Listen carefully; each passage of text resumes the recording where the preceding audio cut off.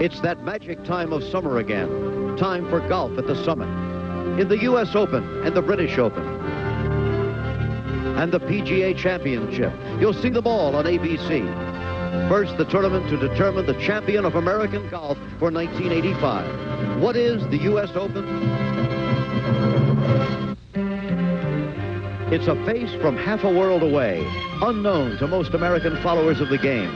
Hopping out of the pack with a double eagle on the second hole of the first round, seizing the lead and holding it. Chen of Taiwan, trying to become the first champion of American golf, whose native tongue is not English. It's green grass, clipped as closely as the silken hairs on a thoroughbred racehorse's back. Grass rolled and spiked and pampered until a ball rolls truly into the hole when properly and perfectly struck.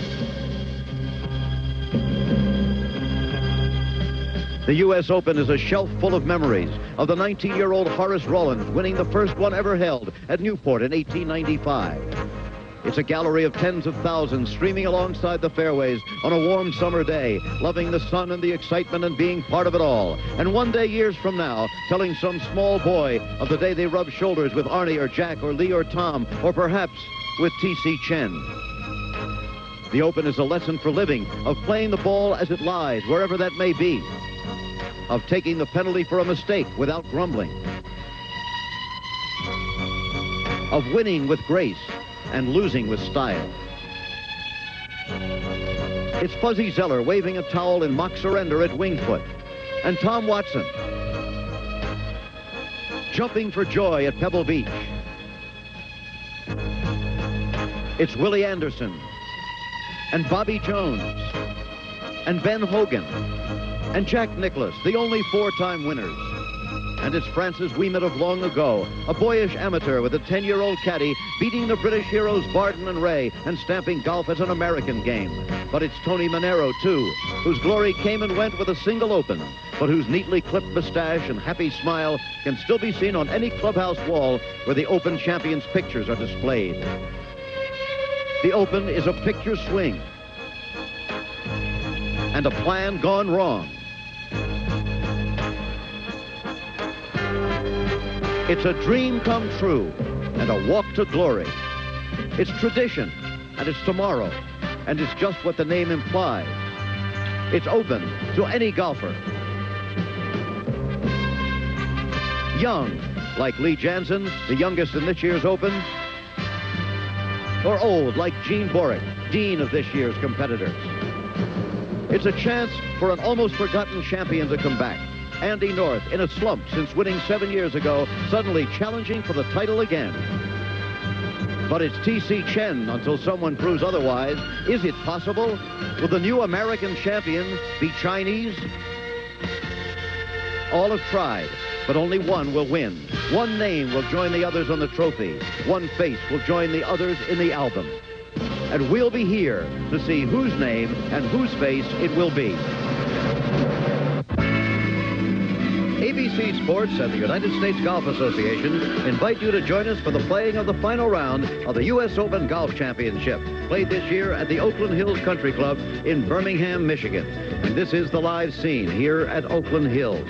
You never know what kind of a golfer is going to win when the Open comes here. In 1924, it was an unknown, slight Britisher named Cyril Walker. In 1937, it was a similarly unknown American, a youngster named Ralph Gouldall, who would go on to win the championship again the following year. In 1951, though, one of the great names in the history of the sport, Ben Hogan, repeating. But he was the last man to win this championship twice in a row. In 1961 here, it was Gene Littler. And now again, they have all come. Today, well, it's overcast again today, but there's no rain falling. The wind is still up. The temperature precisely the same as it was at this time yesterday, 62 degrees. The humidity's still high. Winds out of the west are a factor of 12 miles an hour, and they say a chance of showers, but it certainly doesn't look anything like as ominous as it was yesterday. The leader is still Tze-chung Chen of Taiwan by 2 strokes only over Andy North of Madison, Wisconsin. Then Dave Barr of Canada, Rick Fair, the 22-year-old who was an amateur last year and tied for low amateur in this championship, Ballesteros of Spain and Tommy Kyten, Denis Watson of South Africa, truly international leaderboard. These others still with some faint chance of winning. Lanny Watkins, who won the PGA, Payne Stewart, he of the +4s on the fairways, Fuzzy Zeller, the defender, and Ray Floyd, who's never won this, and all the others. Many names here from the PGA Tour. Familiar ones like Andy Bean, new ones like Corey Pavin and Joey Sindelar. Former champions like Hale Irwin. And you saw Greg Norman there, who tied for the title last year only to lose a playoff.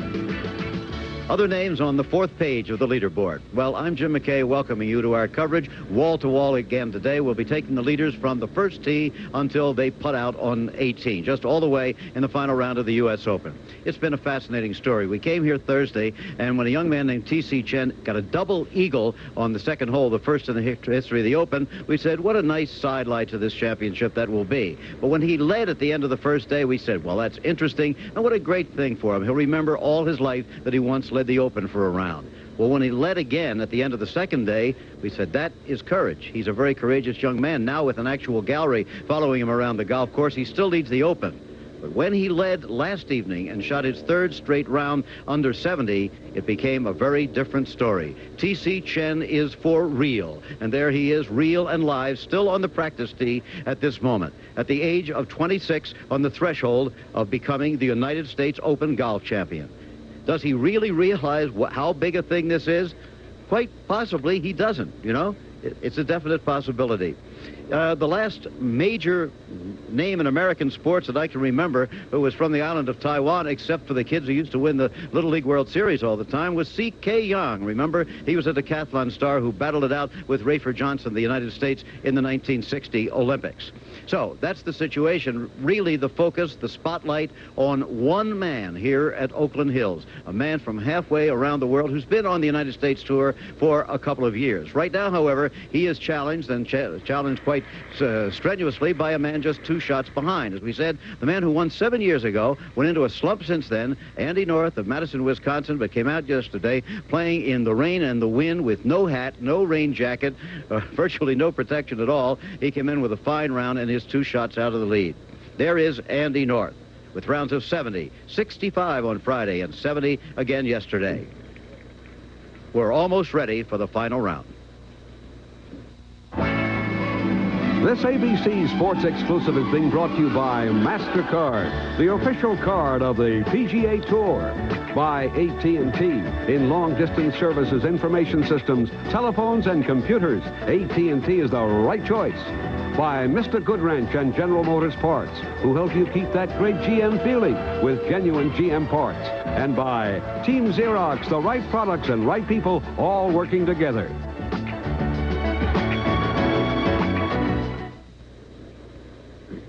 So Chen and North are the leaders with 18 holes left to play.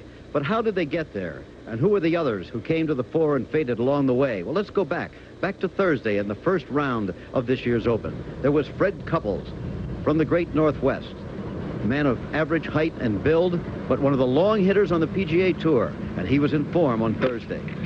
Shooting a 66, which ordinarily would have been certainly good enough to win the U.S. Open.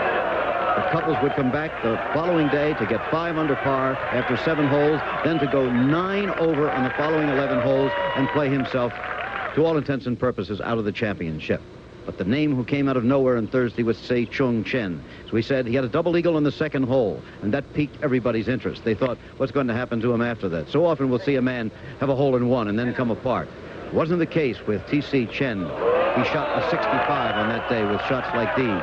The young man, age 26, who took up the game at the age of 17 just 9 years ago. The next day he came out, and it was Chen all over again. Not fading, not shaking, not looking like he knew where he was. Shooting at 69, his second consecutive round under par. He's not a short hitter, although he weighs only 145 pounds. He's one of the longer hitters that we've seen here this week, getting home on par 5s on occasion with 2 shots. But on Friday, a new challenger popped up. It was Jay Haas from the PGA Tour. native of Illinois, a neighboring state to Michigan here. Nephew of Bob Golby, who actually tied for second place the last time the championship was held here at Oakland Hills in 1961. Jay Haas, great on Friday, not so hot yesterday. In the rain and the wind, he faded back, dropped out of the picture to all intents and purposes for this title. It wouldn't be the U.S. Open, it wouldn't appear for Jay Haas. But now on Friday, Andy North also came to the fore. Andy North, out of Wisconsin, has had a long series of injuries. It isn't simply that he has played poorly in the last 7 years. He's had a lot of problems. Seems to be back from them now for sure, with a 65 on Friday that equaled the course record. This one almost made it 64. Saturday came. Tze-chung Chen now had trouble with his driver on the early holes. On the hole where he had the double eagle on Thursday, he was in trouble after 2 shots on par 5 second hole. Hit this third one. Looked like an almost impossible shot. You saw his club hit the tree branch after he hit the ball, but look at the effect.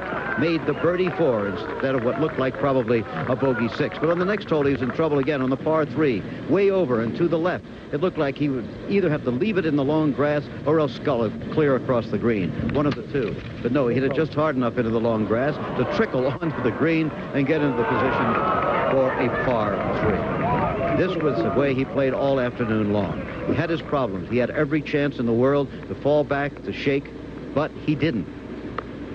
He made putts like this. Look at the break on that. And look how unerringly and truly it goes into the hole. Yet another birdie for T.C. Chen. 3 rounds under 70, 65, 69, and 69. Only one man has ever played all 4 rounds of the Open under 70. That was Lee Trevino at Oak Hill when he won his first U.S. Open championship. Andy North. Still yesterday, remember, on the 16th hole. Very difficult par 4. He put it way on the left. Left himself a long, long putt. Well, you can see just how long it is. Must have been 75 feet, somewhere in that area. With his unusual putting stance where he grabs the club way down the shaft. And he gave it a roll. We said, gee, he's going to get that close. Did he ever? Into the hole. Andy North with rounds of 70, 65, and 70 with 1 stroke behind the leader at that point. Ended the day 2 strokes behind. Earlier today now, this was the current United States Amateur champion, Scott Verplank, at 9 over for the championship, finishing up his round to become low amateur for 1970-1985. He'll receive a gold medal for that performance. Interestingly, last year, a young man got a gold medal for tying as low amateur. His name was Rick Fair, and this year, he's in a position to challenge for the championship itself. So keep an eye on Scott Verplank. Keep an eye on young David Barr here, former PGA champion, native expert on the sport. Resident expert, I should say, but he's a native also. About the white flowers, it's Father's Day, and somebody was kind enough to give these to us. Sometimes in the past, Dave, we have seen people challenge for the United States Open title, lead at the end of the 3rd rounds, coming out of nowhere. Gee, on that 4th round, when the United States Open pressure sets in, we've seen their character kind of fade a little bit from the scene. Do you foresee that at all today with Chen? I really don't, Jim. He proved to me yesterday. I didn't know that much about him and hadn't seen him play that much. He played in one of the worst days of weather I've ever seen at a U.S. Open, and he shot 69 after leading the tournament for 2 straight rounds. He really showed me yesterday he's very capable of winning, and as you pointed out earlier, I don't know that he really knows what he's doing. He said earlier in the week, he said, you know, not a Far Eastern player has ever won this tournament. Like, he was amazed that no one from his part of the world had won it. Plus, the players that missed the cut, Nicklaus, Watson, a lot of guys that you look for every year to be and longer the present Masters champion. The names that might be challenging a player like Chen, who doesn't have the experience, aren't here. You've only got Andy North, who's just coming out of a slump. Not a name that would scare someone in a way. Maybe in years past would have, but because of his slump. And the third reason, the big ball. The players all over the world, when they changed the rule in 1974 that you had to play the big ball in major championships as opposed to the small ball, it's really improved the foreign players' playing of golf. What about the effect of yesterday's rain and terrible weather on the golf course itself? Has it changed it? No, not at all, Jim. This course is in marvelous condition. The wind is back the way it has been all week, and I look for, if a player's going to make a move like Ballesteros or Kite or someone, they've got to get off to a good start, and you can do that at the second hole, which is downwind today and easily reachable in 2 if you put the ball in the fairway. Well, now they're on the first hole, about to tee off Tom Kite of Texas at even par, 7 shots out of the lead, a long way to go. But it's been done before. In 1960, a man named Arnold Palmer, a young golfer, trailed by 7 with 18 to go, and he won the title. The main difference to me is Arnold was the kind of player that made a lot of birdies. Tom, on the other hand, is a very steady player. It would require that Chen would come back to the field, and he has really shown no signs of doing that. On the other hand, Tom's playing companion of the day, Seve Ballesteros, makes lots of birdies. That's right, and he certainly, you could, if you had to liken Seve to some player, it would be Arnold. Look at this, going with an iron off the first tee. Well, that shows you the wind, downwind. It's a great golf course, and it's so many of the holes that you drive on are bunkered to each side. They're always in play, and you just, as usual open deal, you've got to keep it in the fairway. It surprised you a little, though, didn't it, when he went to an iron? Well, it really did. Well, there he is on the left side of the fairway, considerably short of Tom Kite, obviously, because he used a very different golf club. That's not too far short of Tom. Okay, so they're out on the golf course. What kind of a golf course is it? Well, it's a difficult golf course, but it has its special characteristics, some of which we'll look at right now. It's a lovely course to look at. It is not quite the monster that it was in 1951 when Ben Hogan tamed it, or in his words, brought it to its knees, but it's a great golf course, wouldn't you say? Absolutely. The fairways here remind me actually of a seaside course. It's hard to get a stance. It's level. There's a lot of roll on the fairways, a lot of contour, and of course the length. Look at that. 4 yards under 7,000, and they call it a par 70. There's the statistics on some of the par 4s which tell their own story. Now, the driving area, very narrow and always protected by something. If it isn't bunkers, it's water or something. And that's a good hole. It's not very long, but a hole where the players a lot of times will use a 3-wood or a 2-iron, so it'll play longer than 405 because you're laying up off the tee. And this is a giant hole here. Be back into the wind today. You have to drive between those bunkers, and then you have a long shot uphill into this rather small green, actually.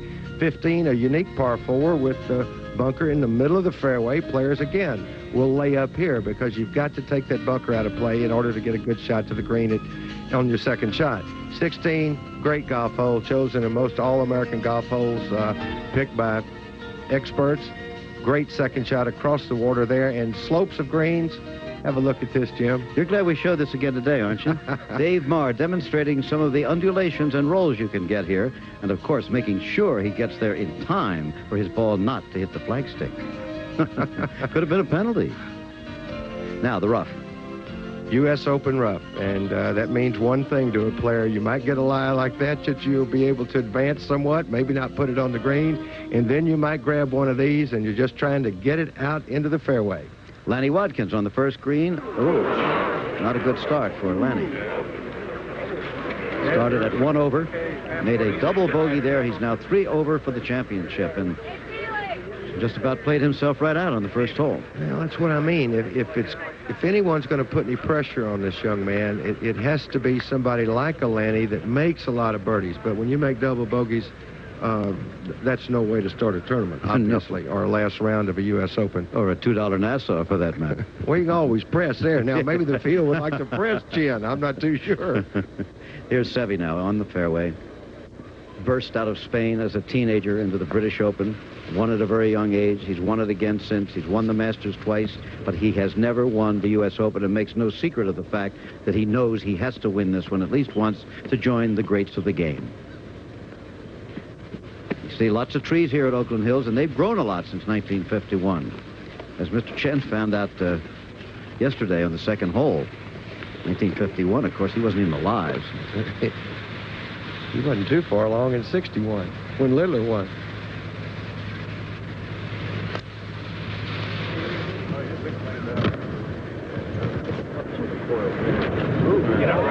Sure looks like he knew what he was doing with the iron off the tee here. And the proper side of the fairway, well, it just shows you the wind change. Iron off the tee, and it's probably a short iron for Seve, a short iron. We'll see what Tom does. Up to this point, Seve has done exactly what he has to do, get off to a fast start.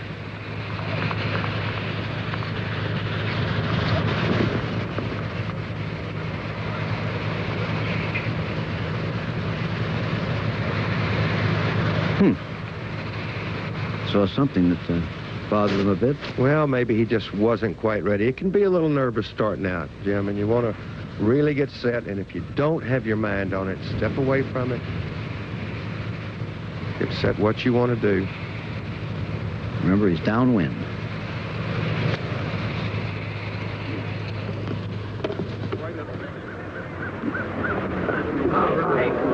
Okay. That was close to Seve, but safely on. Tom Kite. One of the most consistent players in the game. As you pointed out, he's a par shooter to a great extent. And one of the hardest workers, too. Now, let's have a look at Payne Stewart. Can't see the bottoms of his +4s because he's in the bunker. Young man who's an American, who first played the Asian Tour. And, oh, my goodness gracious. That almost brought something else out of me. I wasn't expecting that at all. I don't think Payne was either. All right. Well, that's a neat little way to start there. Get you in the red right away. Well, you know, the worst thing about that is that was on tape, and the guys in the truck didn't tell us what was going to happen. So, Payne Stewart goes to 1 under with that marvelous shot. That was an eagle, by the way, remember. And now Fuzzy Zeller putting for an eagle. He's made the second green in 2. All right. So this should be a foretaste of what we might expect from Ballesteros when he gets to the second. If he should birdie the first and then have an eagle hole looking at him, things could change quickly. That's what you have to do here, Jim. When you get the prevailing wind, you're downwind at 1 and 2. Feel like I've beat this dog to death saying it, but you have to get off to a start here because like any great golf course, the finishing holes are so tough. That's the way they build golf courses. Get you off to a nice start and build up to a finale. Like Pebble Beach, as you mentioned yesterday.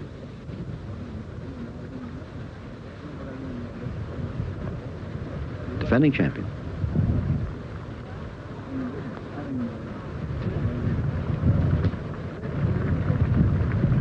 Or a birdie, as they say in Scotland. Moving him to 2 over for the championship. He's given a very good account of himself, no matter where he finishes this year. Bad hip and all. The back is cured, now the hip is bothering him. And on he moves to the 3rd hole. Big galleries today. You know, early this morning, it didn't look like they were quite as big because it was still threatening rain, a little mist in the air, but now as it gets a bit brighter, they're all coming out from home. To see Mr. Chen make his great effort. Well, it's a great sports town, Detroit. They turn out. Tigers have won, what, 6 in a row now, I think. And they love him. Other scores as we look at them. Good Dr. Morgan there. Mark O'Meara, Greg Norman. Now, the first green and Tom Kite.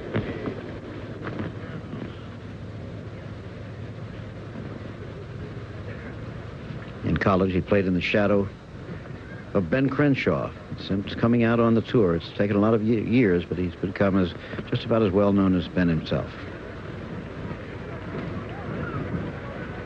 He deserves it too, Jim, because he's a real hard-working guy. He's one of the last ones to leave the practice tee.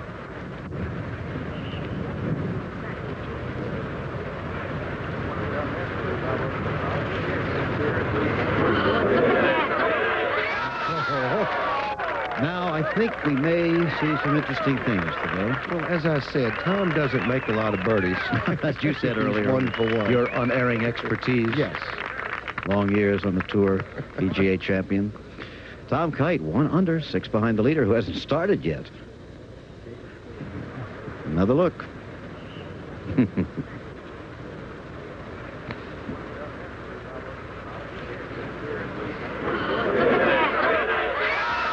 That was just about perfect. Now Seve with a much closer opportunity.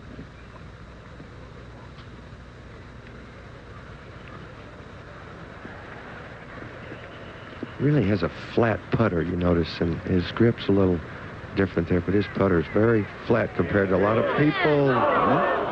So what have been the odds there that Kite would make and Seve would miss? Well, that's golf. Yesterday, when they finished, Seve was in the bunker at 18, and Tom was in the bunker. Seve made 5, Tom made 3. Made his bunker shot. Yep. Back to the first tee, because they're not all on the golf course yet. Here we have Rick Fair. A year ago, he tied for low amateur with Jay Sigel. Now he's back as a fledgling professional who hasn't qualified for the tour yet. Tried but missed. Looked a little left. Tied for 4th place at the moment with Payne Stewart and Tom Kite. And that's not the start that he wanted. Lots of bunkers, as we said, on the fairways in the driving area on this golf course. Good news is it looked as though it's a little bit on the upslope, so it helps it in your swing, get it up quicker over the lip there. Another surprise, Dave Barr out of Vancouver, British Columbia, Canada. 2 under, he's in 3rd place, only 2 men ahead of him. He's hit a lot of fairways, a lot of greens this week. Good tournament for David.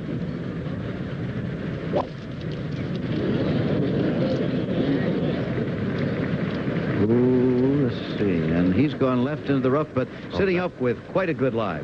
Pretty fortunate shot, really, for Dave Barr. One more group remains the tee off. Back again at Oakland Hills for the United States Open Golf Championship of 1985. Our other colleagues, well, of course, as always, there's Jack Whitaker and Peter Ellis. Let's meet them. Jack? Okay. Thank you very much, Jim. Peter, you know, this U.S. Open is quite different from many that I've been to in that the 3rd round, there's usually a lot of movement. People are getting in position to try and catch the leaders on Sunday. Yesterday, there was no movement at all. Andy North just about held position. And it reminds me quite a bit of this year's Kentucky Derby here, when Spender Buck got out in front, and when it came time to go chase him, he was too far gone. Well, we may see that today, of course. There were a couple of good rounds yesterday. Ballesteros missed a short putt on the last with 68. Lanny Watkins had a 69. But, of course, we mustn't forget that Mr. Chen did another 69 with a missed little putt at the 17th hole. And people have very short memories because they keep saying, oh, he can't do it again. He's done it 3 times in a row. And I'm reminded of a young man back in 1968 at Oak Hills. You remember yes, Lee indeed. Torino with his black pants at half-mast and the red socks, and he kept doing under 70, and he can't do it, he can't do it. And we saw the birth of one of the greatest players in the history of the game. Now, whether Mr. Chen is going to be one of the greatest players, I know not. But it's like Rocky all over again, you know. It's the American dream of the kid from the wrong side of the fairways. Maybe he will become the U.S. champion. I don't know, but it promises to be a fascinating day. It certainly does, Peter. And now let's meet our roving reporters. I will be following T.C. Chen and Andy North as the 1985 United States Open comes to a conclusion. T.C. Chen has proved himself this week as not only a great player, but a real patient one. When he has been in trouble, he's extricated himself very well. I really look forward to seeing him play the last round. Andy North, I think, is back. He played very well yesterday, and when he did get in trouble, he got everything out of his round that he possibly could have. And I think that's a great tribute to someone playing in the kind of weather we had yesterday. Judy Rankin, what do you think about your group? Well, I'm going to be with Rick Fair and Dave Barr today. Rick is playing in his first U.S. Open as a professional. Unfortunately, he still cannot play on the PGA Tour. He's not a card holder. I think this tournament may very well give him the confidence he needs, though, to go ahead and become a card holder and play very well on the PGA Tour. I was lucky enough to follow Dave Barr yesterday. He played extremely well, just very quietly went about his business, and could be a surprise today, I think. Ed, how about your group? Well, Judy, I look for strange things to happen in the U.S. Open. I'm not foolish enough to say that if I were a betting man, I wouldn't bet on the leader if I had to bet on a single player. But I think there's a very good chance someone's going to come out of the pack and get started early and put a lot of pressure on these guys. And I would look for Seve Ballesteros or Tom Kite to be one of those. I'm going to be with that group. Seve's got all the shots. Tom has all the shots. And I think one of those two guys might make a run at Chen and Andy North. Now let's go back to Jim McKay and some more golf. All right, Bob, thank you very much. As you speak, for the first time in 2 days, the sun is shining on the 18th hole. Still a lot of clouds around. but it seems to be clearing. A good time to go to our colleague Jack Whitaker. Jack?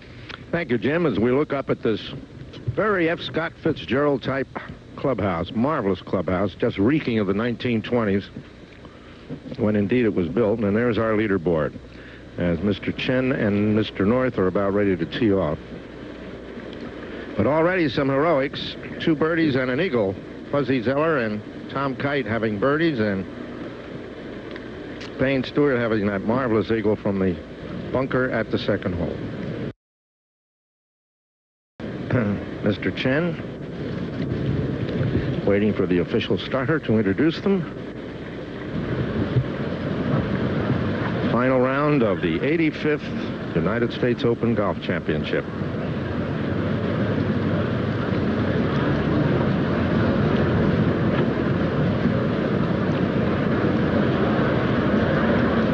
We understand that, I don't know how much sleep Mr. Chen got. He didn't get much the Thursday night.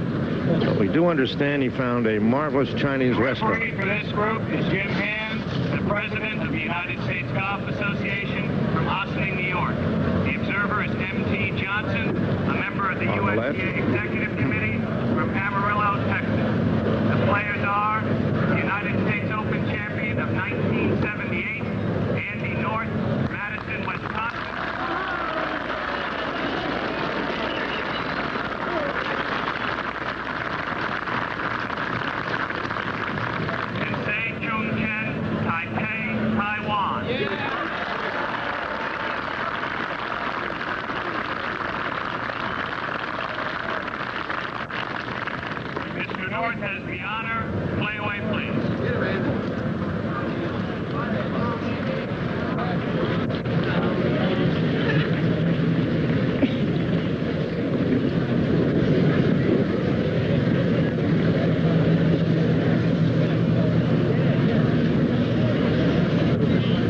The amenities have been observed, and the last group is about to tee off.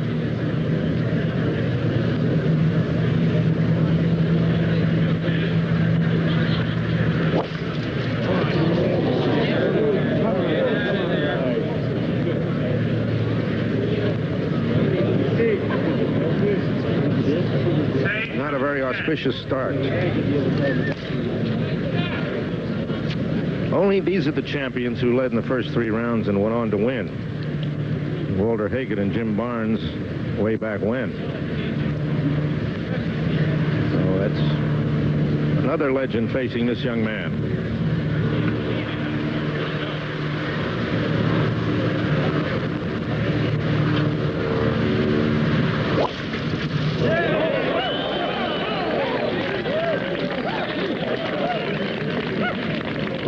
He's done it again, Ma. And he killed it off the first tee. He's tough, Jack. They're going to have to come get him, because he doesn't look like he's a man backing up. No, sir, and he really believes himself that he was destined to win this championship. Andy North now, whose marvelous putter yesterday kept him from real serious trouble. When he won in 1978, he also had a magic putter. Here he was at Cherry Hill in Denver, Colorado, 1978. This was on the Friday round, the second round of the tournament. Look at the size of this one. Oh.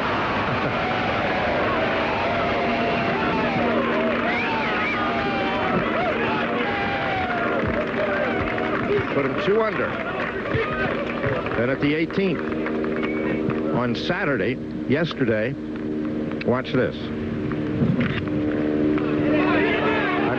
1978, of course, on the Saturday round. That one went in.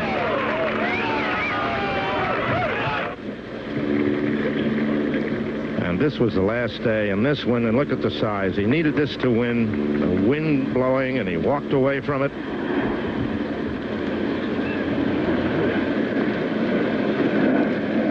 This was for a bogey 5, if you remember, Jack, and he had dumped one in the bunker and then played this shot out. And if you could ever feel a man maybe going to P, see Dave Stockton there, who finished the stroke back.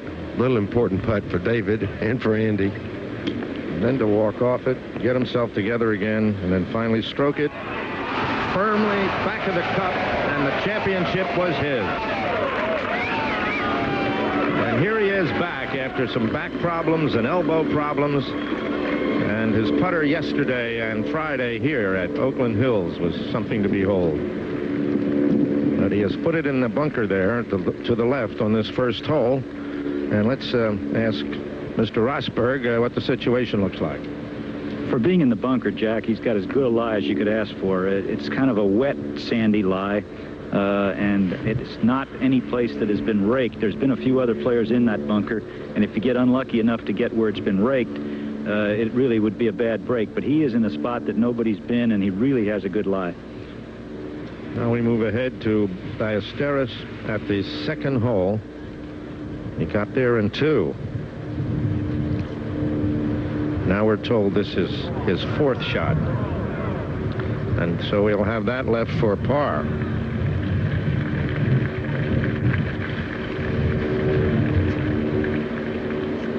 Now Payne Stewart.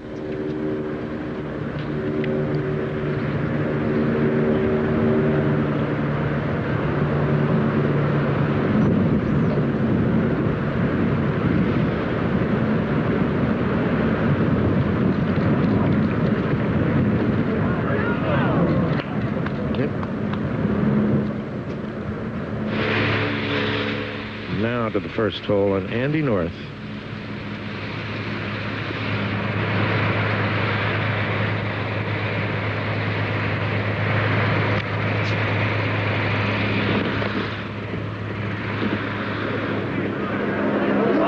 And he's gone over. That ball jumped the gallery and everything.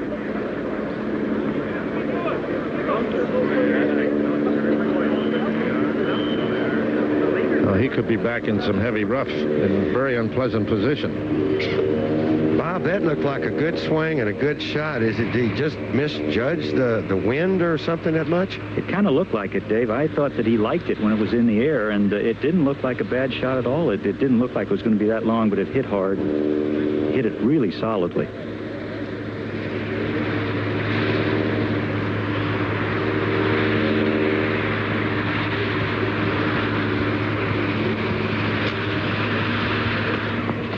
Chen with an 8-iron to the first green.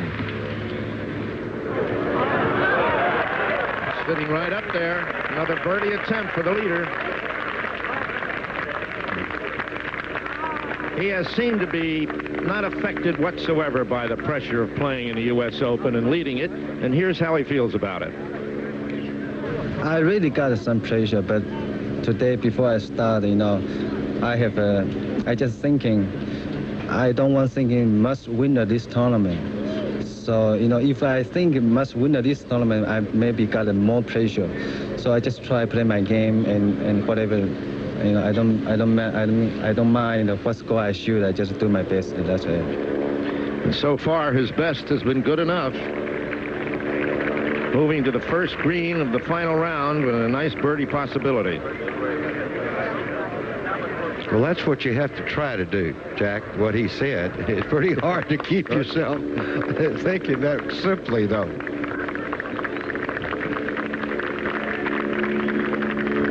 Well, they tell me, Dick Taylor told me that he first became aware of him at the World Amateur in 1980, where in Pinehurst, for 63 holes, he was tied with Hal Sutton as the low player, and eventually finished 3rd. So he had only been playing golf 5 years in.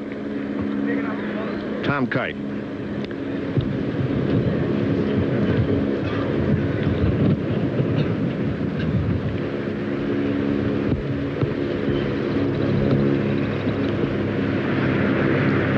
Par 3, 3rd hole.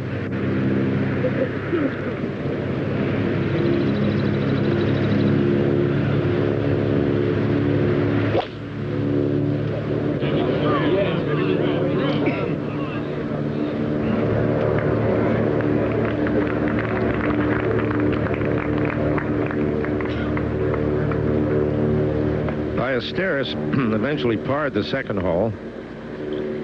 As we go back now to Andy North and his problem. What is it, Bob Rosberg? Well, the ball actually did get caught up in the second or third row of the gallery, and it kept it on the upslope, which is a tremendous break. If it had gone any further, it would have gone down in some very bare ground, and he had almost an impossible shot.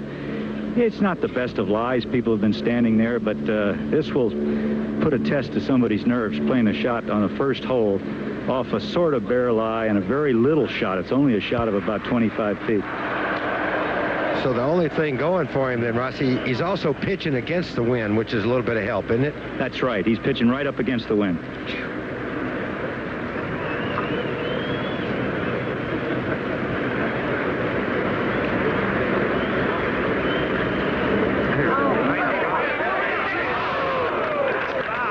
Another marvelous recovery shot by Andy North. He did that quite a few times yesterday.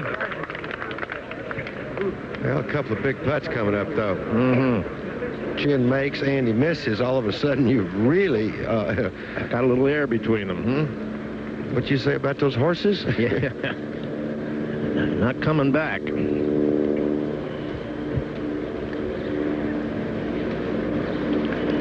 Now, the gallery across the fairway, as you can see, it looks like Sunday at the U.S. Open.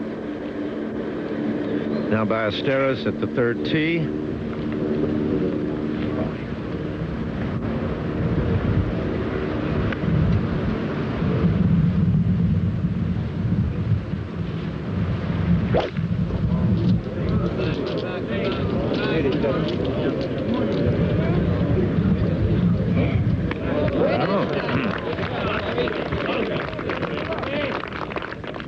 Just pin high, but it off the green. Now Chen for the birdie at first hole.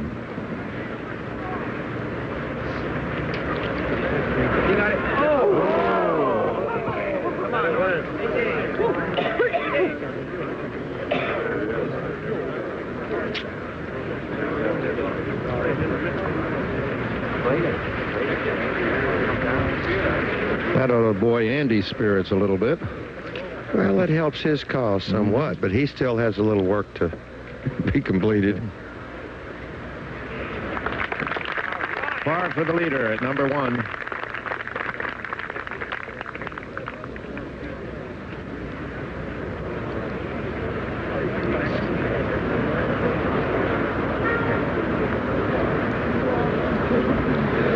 Now the challenger for par.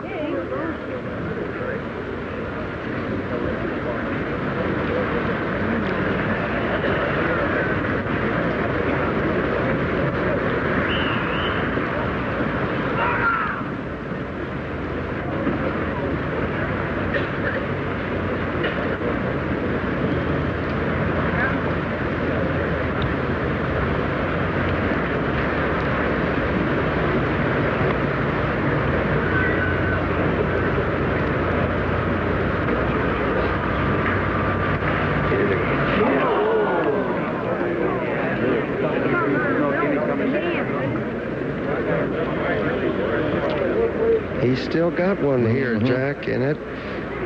You know, that's a big putt to make or to miss there, because a lot of times that'll really set the mood for your round and the confidence you have in that putt's going to break this much, or the speed of the greens.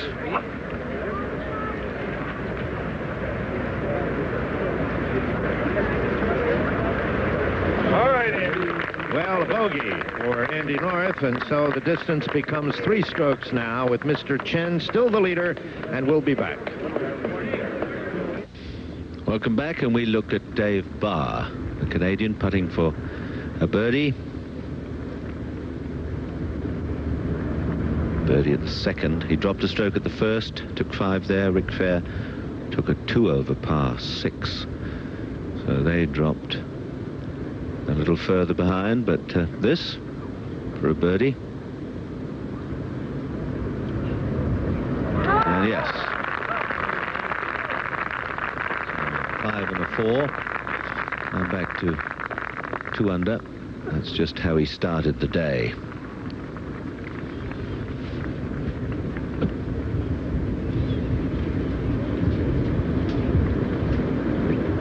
Now Rick Fair. So now the gap at the top of the leaderboard, there are 3 strokes, and it's almost developing into a classic match play situation between Chen and North, and unless Barr, Kite, Payne Stewart, or Ballesteros get cracking, it's going to be very much a match play situation between those two. But a few players here making a move. Had 3 scores under 70 so far today. Hal Sutton and David Graham, 68s, and the young amateur Scott Verplank, who wins the amateur medal, is 69. The other amateur, Jay Siegel, taking 80. Some more scores for you. The figure on the right shows you how many holes they've completed in this, the final round of the 85th US Open Championship. 13 now, and this is a cracking short hole, classic, just under 200 yards, and it was here that the PGA Championship in 1979 was settled. That tremendous playoff between David Graham and Ben Crenshaw. Very good hole indeed. Well bunkered, as you can see, quite a few considerable steps in the green, and to get the ball close to the hole is not an easy task at all.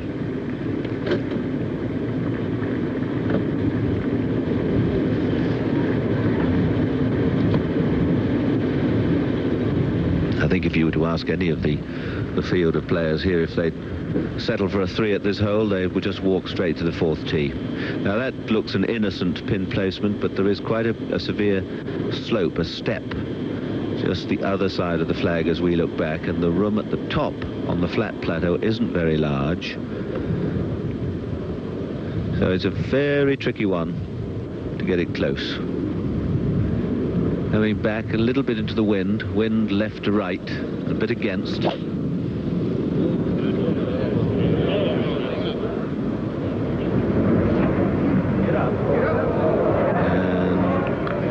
just crept on.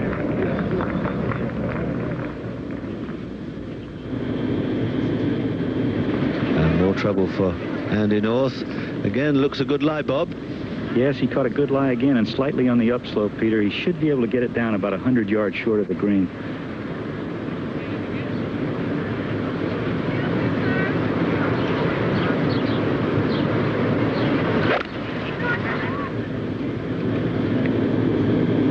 That's a good shot down the right center of the fairway. A little closer than 100 yards, maybe 70 yards from the hole. So Andy North on this long par 5. Well short in 2. This hole today with the wind behind, reachable in 2 strokes. There you see our little model of this hole and all those huge bunkers lying in wait. I think Chen's only got an iron shot left, Peter. He hit another big drive. He really killed the first 2 drives he's hit. Yes, I fancied he'd get a 3 at the first hole and didn't, but then I thought Seve might have got a 3 there as well. Now, if he can birdie this hole, he really will have made just the sort of start he and his supporters would have wanted. Very important for him to get off to a good start. Get 4 or 5 pars, or maybe sneak a birdie in the first few holes, then hold ground over that difficult patch in the middle of the 18, and then put in a good stout finish. Well, if he reaches this with an iron, well, that'll be some hitting. 527 yards.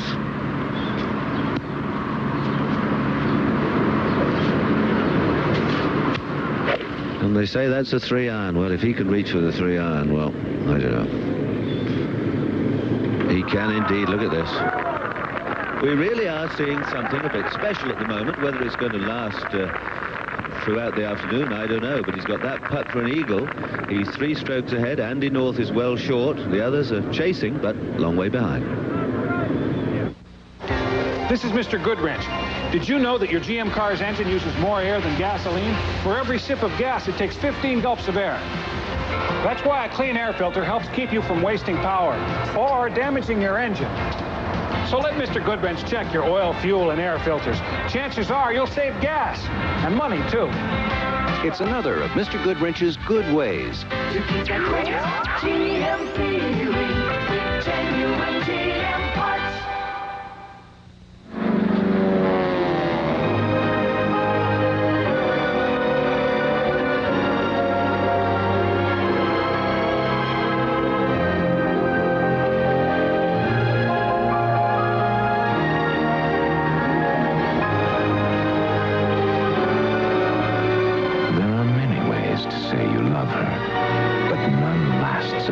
as a fine quality diamond.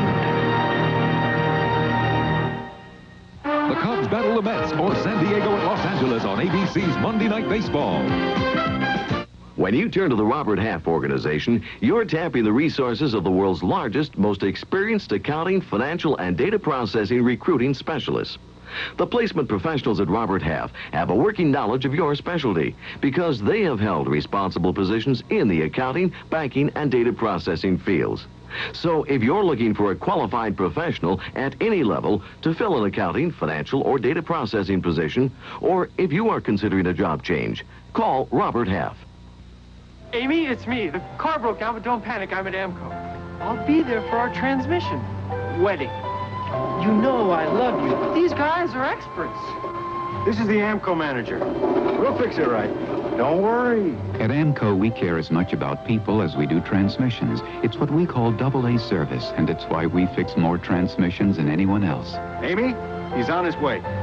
Congratulations. You get AA service at AA MCO. The Dad's Day Run tonight at 11:30. Andy North's third shot on the par 5 second hole at Oakland Hills. Downwind still. But he went way over on the first hole. Could that have him just being a little too cautious on this second one? I don't think so. It looked like he tried to say play a little punch shot in there, and going downwind, you would expect it to take at least one long hop, and somebody in the gallery yelled bite. It bit all right. Drug up about 50 feet short. Tomorrow night, the Cubs against the Mets, or San Diego against Los Angeles on ABC's Monday Night Baseball. Cubs and Mets really at it this year, along with Montreal in their division.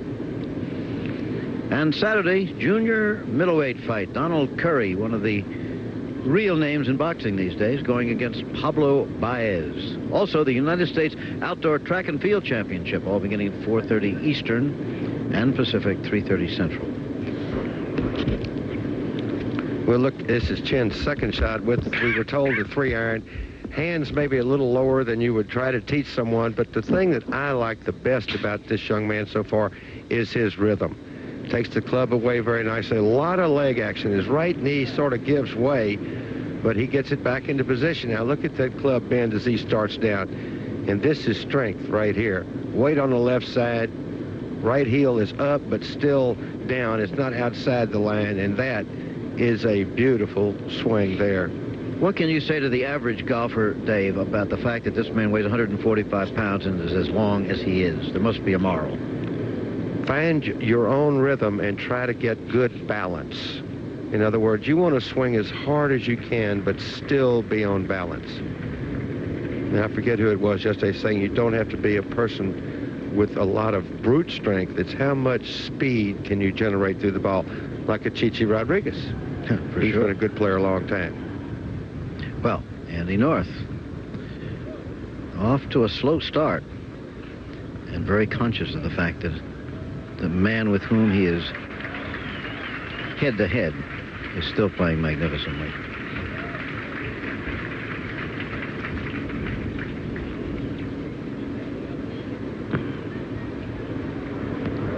Well, there's the break. Not quite enough. We'll need that for par 5. We've mentioned that Andy has had a long drought during the last 7 years. We talked to him about it. What's happened? I haven't played very well. I've struggled a little bit. I've had some problems, but hopefully some of those are taken care of, and I probably feel better physically than I have this year than I have in probably 7 or 8 years, and it's much more fun to come to the golf course. My attitude's a lot better, and because of that, I'm playing a little bit better. When you say problems, are they physical, mental? Well, I've had quite a few physical things that I don't want to go into, but we all have things we have to deal with out here, and I didn't play very well because of it, and I don't think it affected my play as much as it might have my attitude about the whole world of which I was trying to play. So it's gotten a lot better. I'm enjoying playing golf this year, probably for the first time in about 4 years. So, if you enjoy what you're doing, you're going to play a lot better. And now Chen for the attempt at an eagle 3. It could put him at 9 under.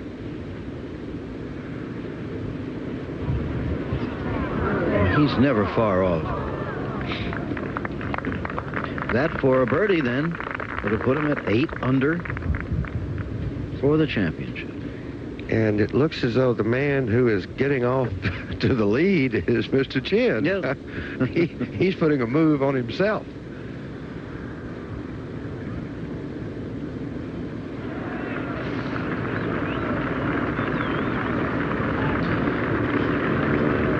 Hey, remember when Billy Johnson of the United States was doing so well in practice for the downhill race in the Winter Olympics? People say, yeah, well, you know, wait.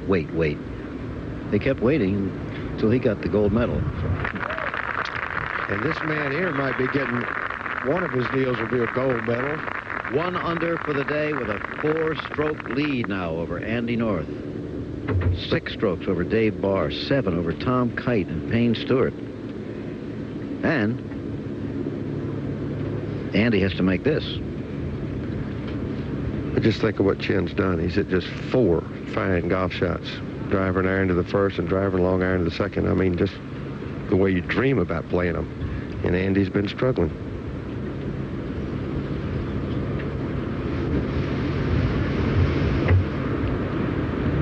All right.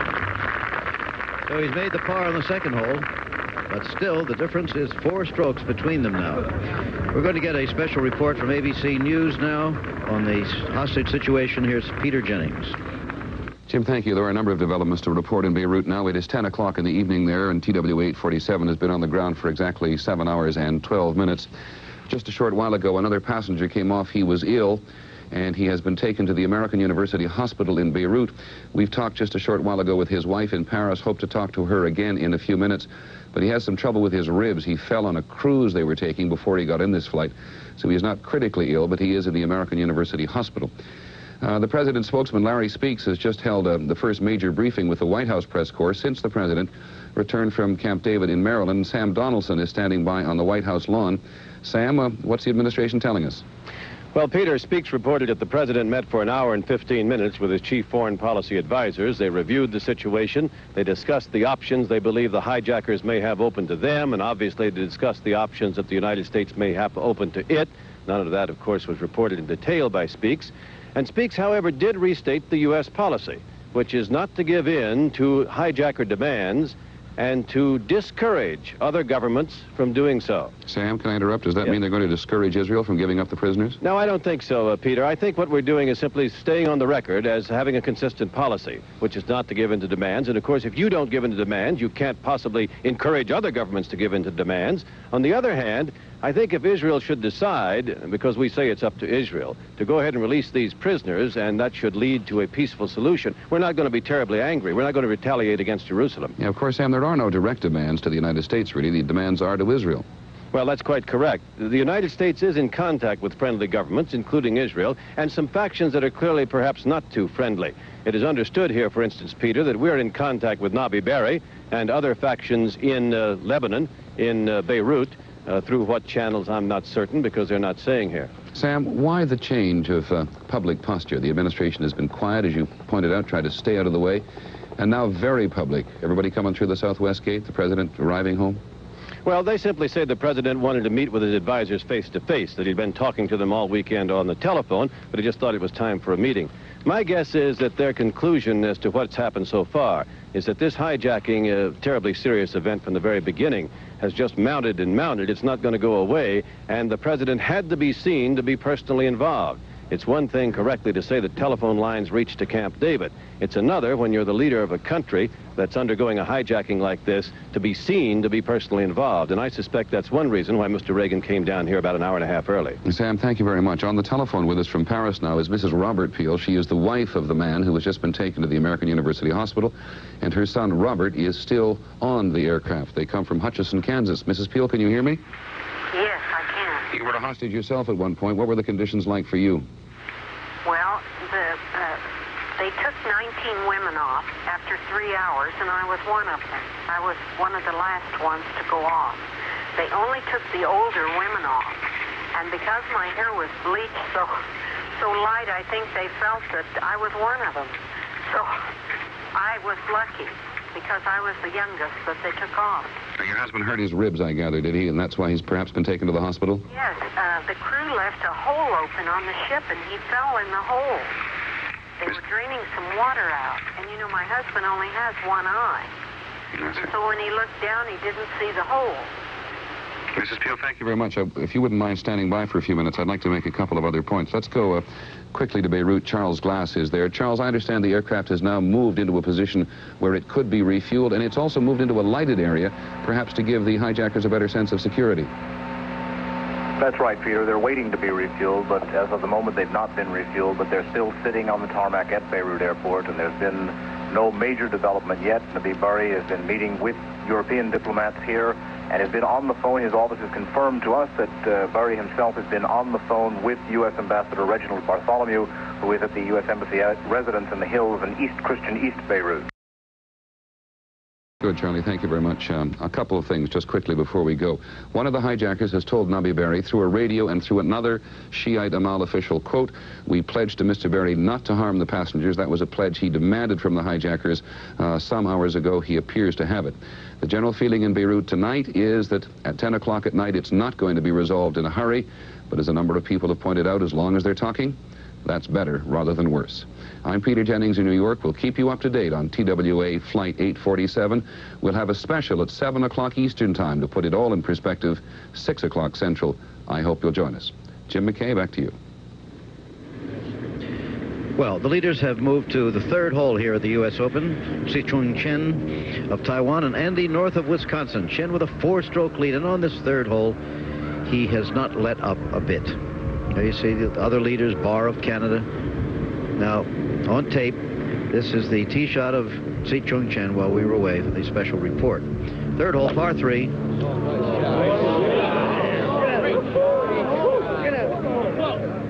I believe we heard him say in English, "Get out." So he even talks to himself in English now that he's on the tour. That's a fine golf shot there, Jim. Now we're live. Sorry, Dave. Well, this is Andy North's long birdie attempt.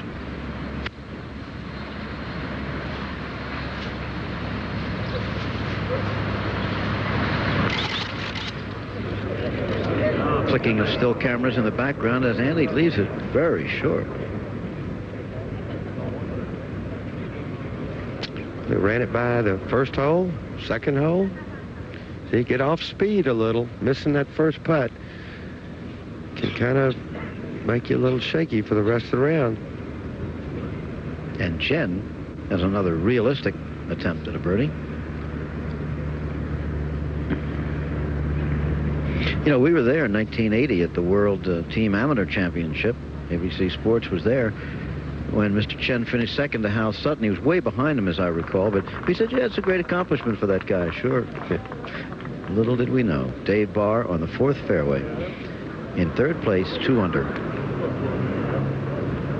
Whoops. Let's see where that went. It's on the front there. Oh, yeah, just on the front. Now back to the leader.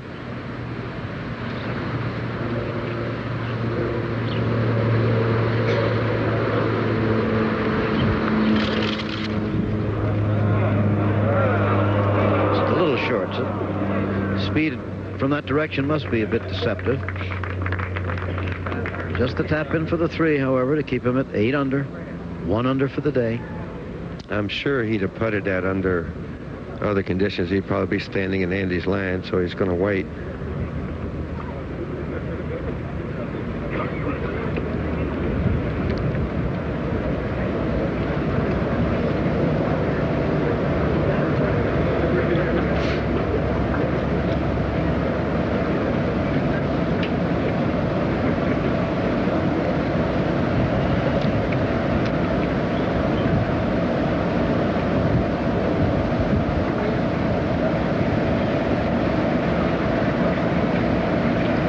Sure looks uncomfortable. But very simple. His arms hanging straight down.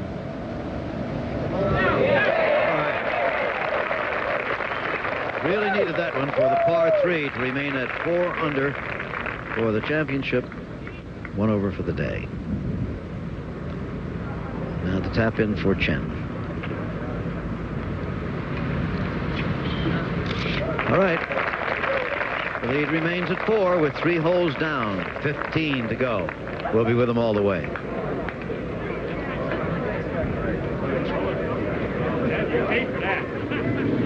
No noise from Seve Ballesteros yet. You notice he's still holding fast at even par. He's 8 strokes behind now. 4th hole. There it is. This hole played very tough yesterday because it was against the wind. Now today, with the wind, it'll play a little more like it did the first 2 rounds. It's David here, putting for a birdie.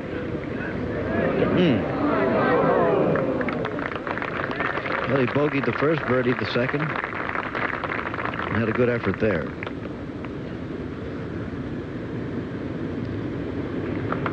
Won the Quad Cities Open in 1981. It's his only win on tour so far. Now back to the 4th tee. You saw the model of the hole. Coolish still. Some wind. Overcast. We saw the sun for about 5 minutes was all.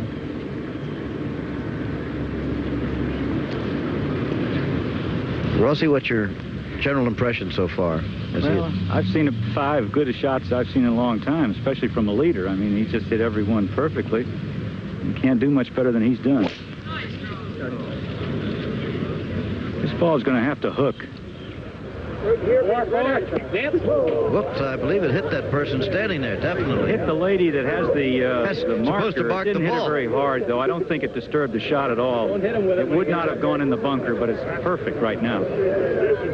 Lady's reason for being there is to mark the ball after it lands, but it caught her napping just a bit. Well, she was in the right place to see where the ball was, but he may have been thinking a little bit about yesterday. If you remember, he hooked the ball on this hole yesterday and got behind the trees.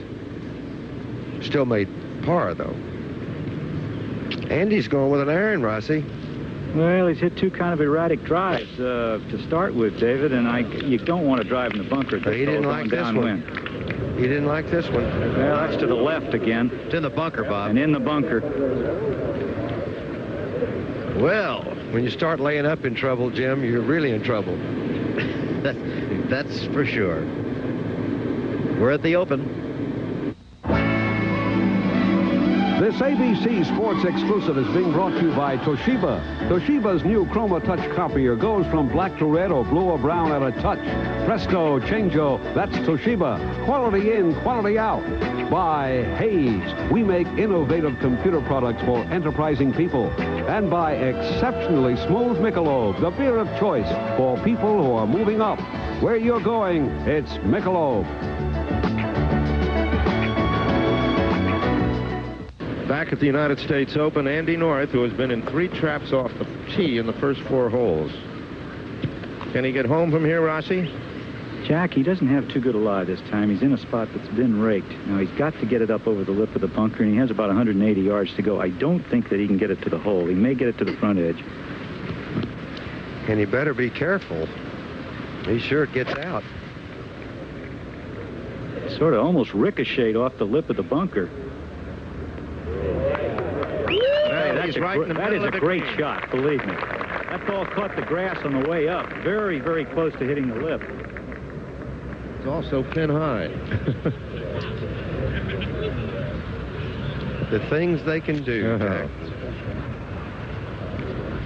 And now the leader. And he has a clear shot, Rossi, doesn't he? Yes, he's almost perfect. He's got a lie that's like any lie in the rough. The ball is going to be hard to control. Because it's sitting up where he could hit it with a driver if he wanted to. I believe he's playing an 8-iron. About 165 yards downwind, downhill.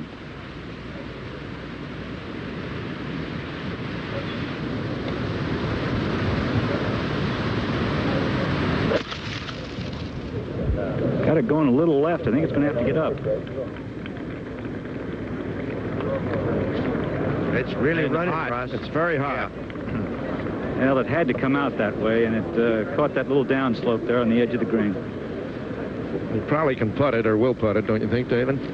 Well, he has a choice there. I haven't seen him play enough to know what he might choose. Here's David Barr at 2 under.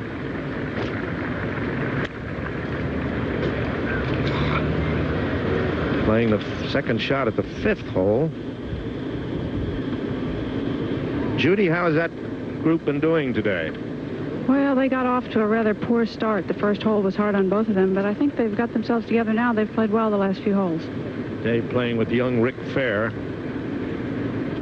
Now we're at the 6th tee, and this is, of course, Tom Kite.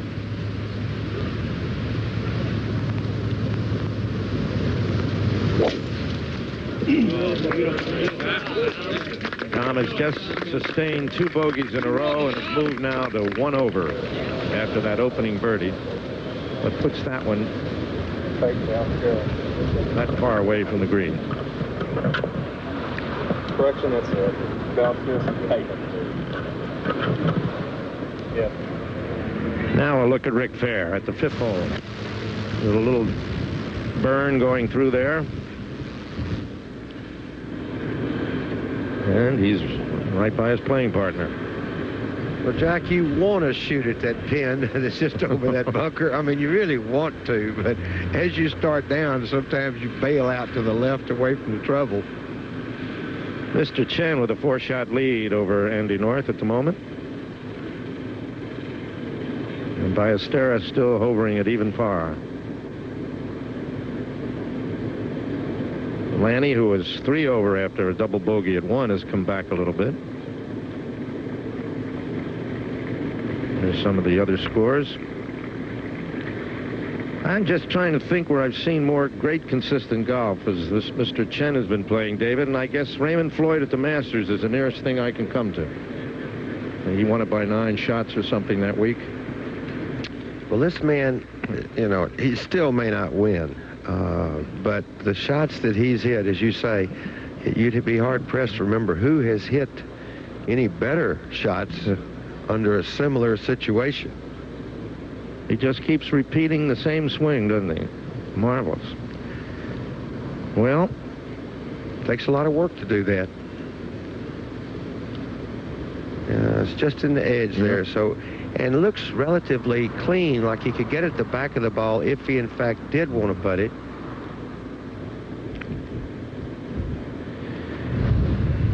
At the 8th tee, the familiar figure of Payne Stewart, knickerbockered.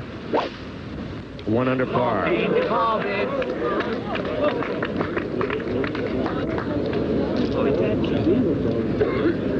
Drove it perfectly, and we're back now to the 4th green and the leader, Mr. Chen.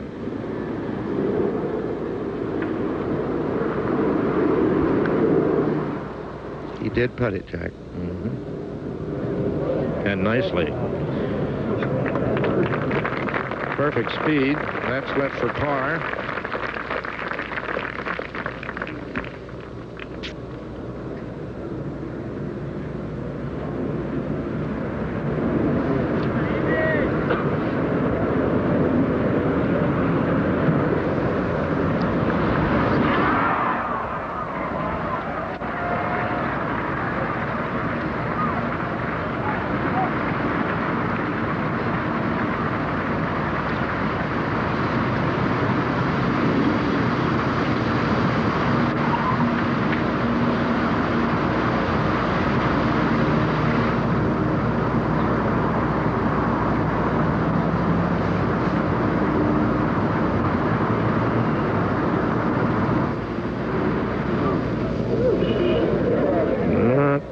Enough, but he had it going right at it.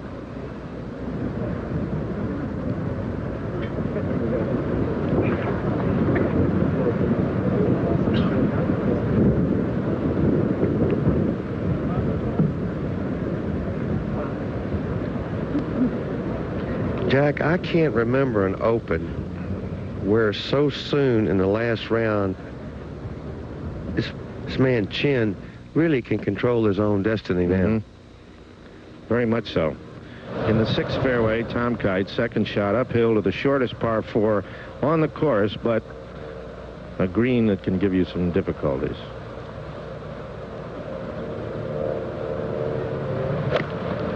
Got 140 yards or so, Jack. What happened to Tom with those 2 bogeys, Ed? Well, he drove poorly at the 4th hole and couldn't get the ball on the green. And at number 5, after a perfect tee shot, he just pushed his second shot to the right with probably about a 5-iron. I was very surprised to see Tom hit that kind of a shot. All right, we're back at 4 now for Andy North and his par putt.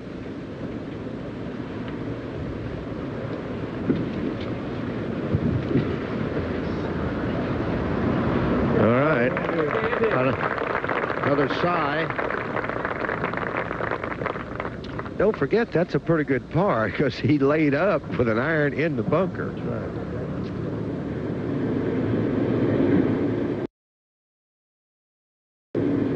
Now, David Barr for a birdie. Just ahead of the leaders on the 5th green.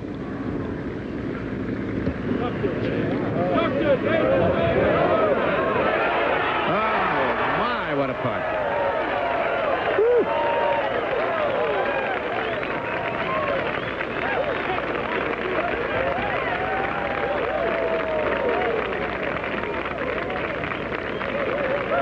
Magnificent putt by Dave Barr.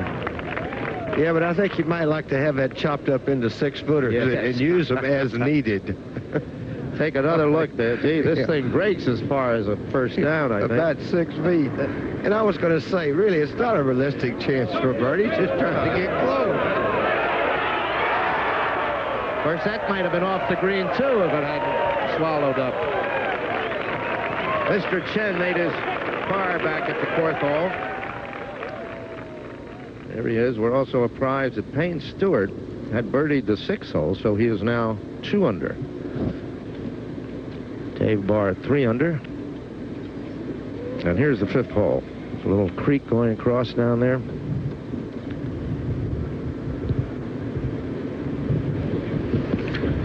Rossi, can he reach that creek with a drive? David, I don't believe so. Even the wind is coming out of the right a little and is a little behind him, but I don't think he can get there. The fairways are not quite as firm as they were when you had to worry about it in the PGA in '79.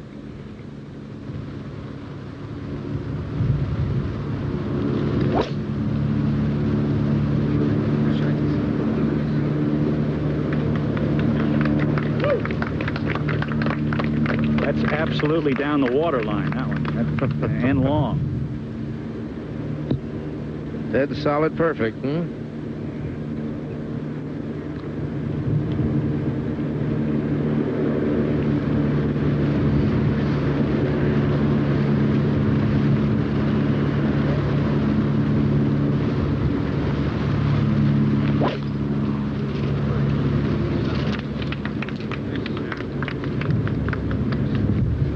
Well, got a bad case of the lefts. Tee shot has been harming Andy North here in his chase of Mr. Chen, who leads in this tournament by 4 shots. Welcome back to the final round of this year's U.S. Open Championship. And what a sparkling last round it promises to be. Here's Payne Stewart playing the 8th. This very difficult par 4 all uphill. Second shot, 2 under par, going well.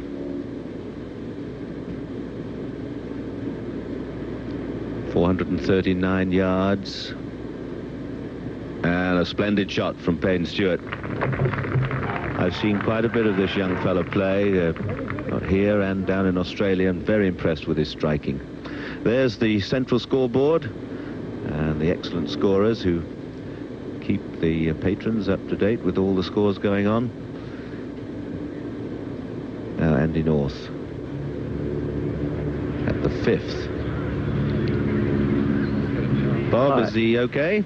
Well, he has a pretty good lie, Peter, in that the grass is going toward the hole. The grain of the rough is going on toward the hole. He's going to have to shoot it at the flag because of this little tree in front of him, and then let the wind blow it back to the left into the middle of the green.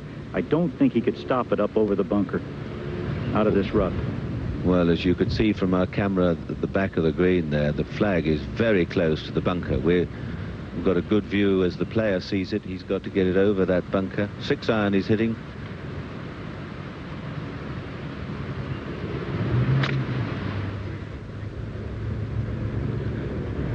Seemed to make pretty good contact.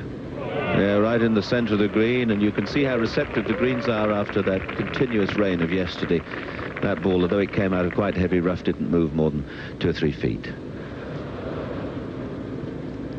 Dave Barr, the 6th hole, 8 iron. And rather fortunate just to get the spin there off that little edge, that little fringe, but not as good as he would have hoped, obviously. Now, say Chen, right from the ideal position here at the 5th.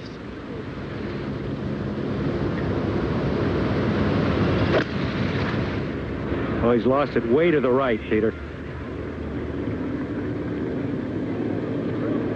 And squirted that over there in the trees, trying to hit a 4 iron.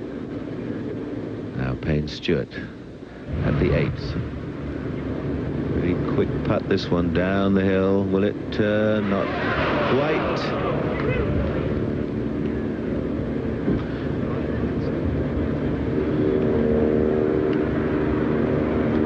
Payne Stewart 3 under par for today after 7 holes. This little putt here to par the 8th. And Chen coming up behind, although he still leads by 4. It's the first time we've seen any semblance of a mistake from him. His second shot to the 5th, which he squirted away. Some other scores for you. Danny Watkins started with a 6, but has had a couple of birdies, but just dropped another one.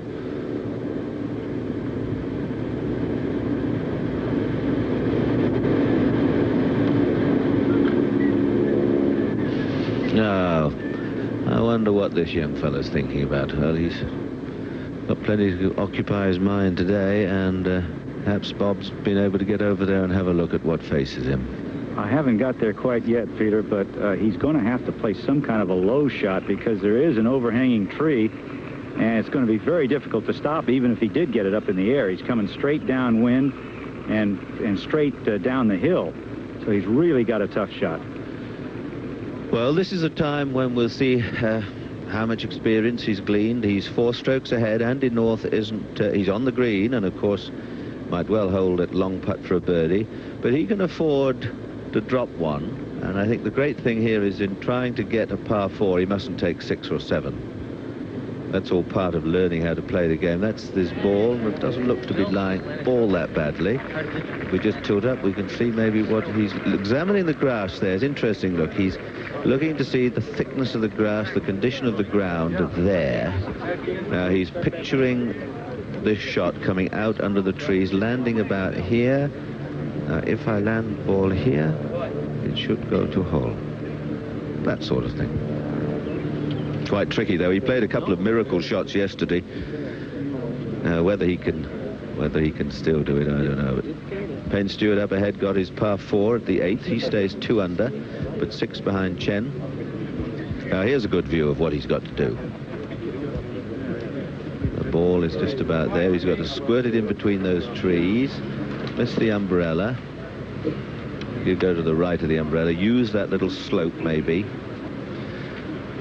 But if he gets this within 10 or 12 feet, it'll be a very good shot indeed. That'll be behind the tree, too. This is the first poor shot he's hit, and it really was quite a bad one. He had a 4 iron, and that's a pretty wayward shot for a 4 iron. And it's the first miscue he's hit all day. There you see it. What a good view you get. And you can see how close the flag is to the front of the green. Lofted club, hands forward.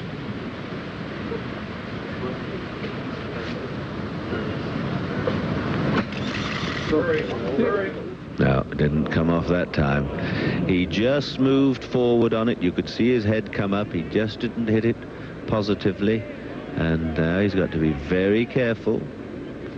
He doesn't take 3 more from here, and suddenly he's taken 6. 9th hole now, the most difficult of short holes. Payne Stewart. 217 yards. And nicely on. That was a 2 iron.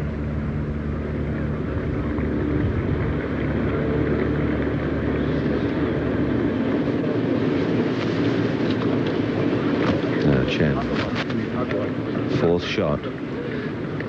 He's got a little bit of a green there to land on. He's doesn't look to be lying too badly. He looks to have a sand iron in his hand. He's just got to make sure he keeps the body still, the hands forward, just make a firm, decisive little shot, land it on the edge of the green.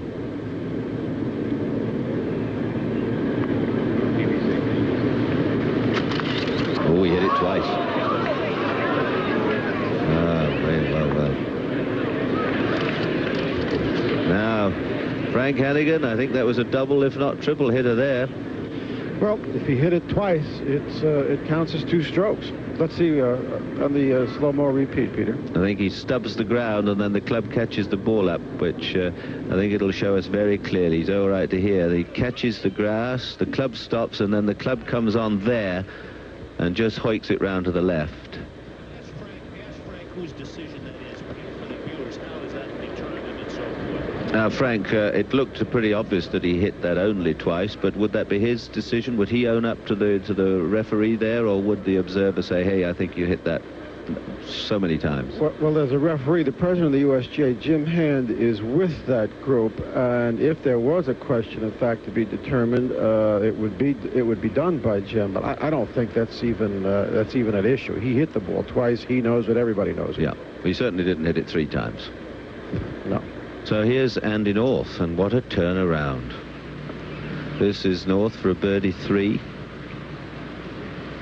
How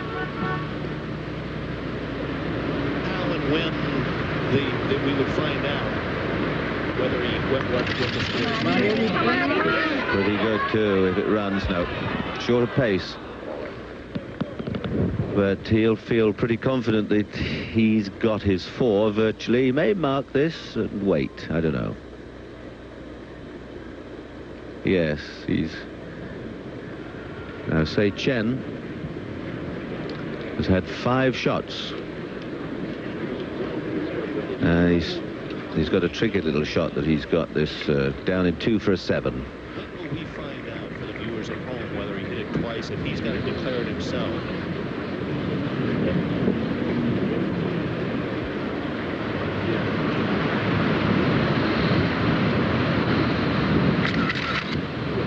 I'll tell you what. Oh, what a tremendous effort. Well, he fought to get his 6, but look, it's gone 4.5 feet past. He has a rather wistful smile. But he's got some putt for a 7.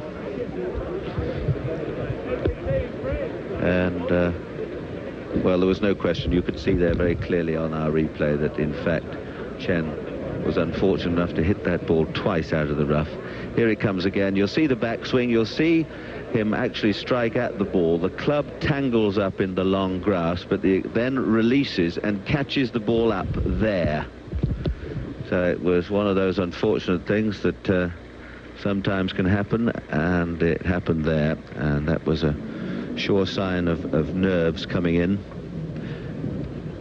and a very sad thing to see. And now it's interesting to see whether he can recover his composure. Frank, any further thoughts? Well, as far as the score is concerned, if there's any question about it, Andy North, his fellow competitor, is actually keeping Chen's score.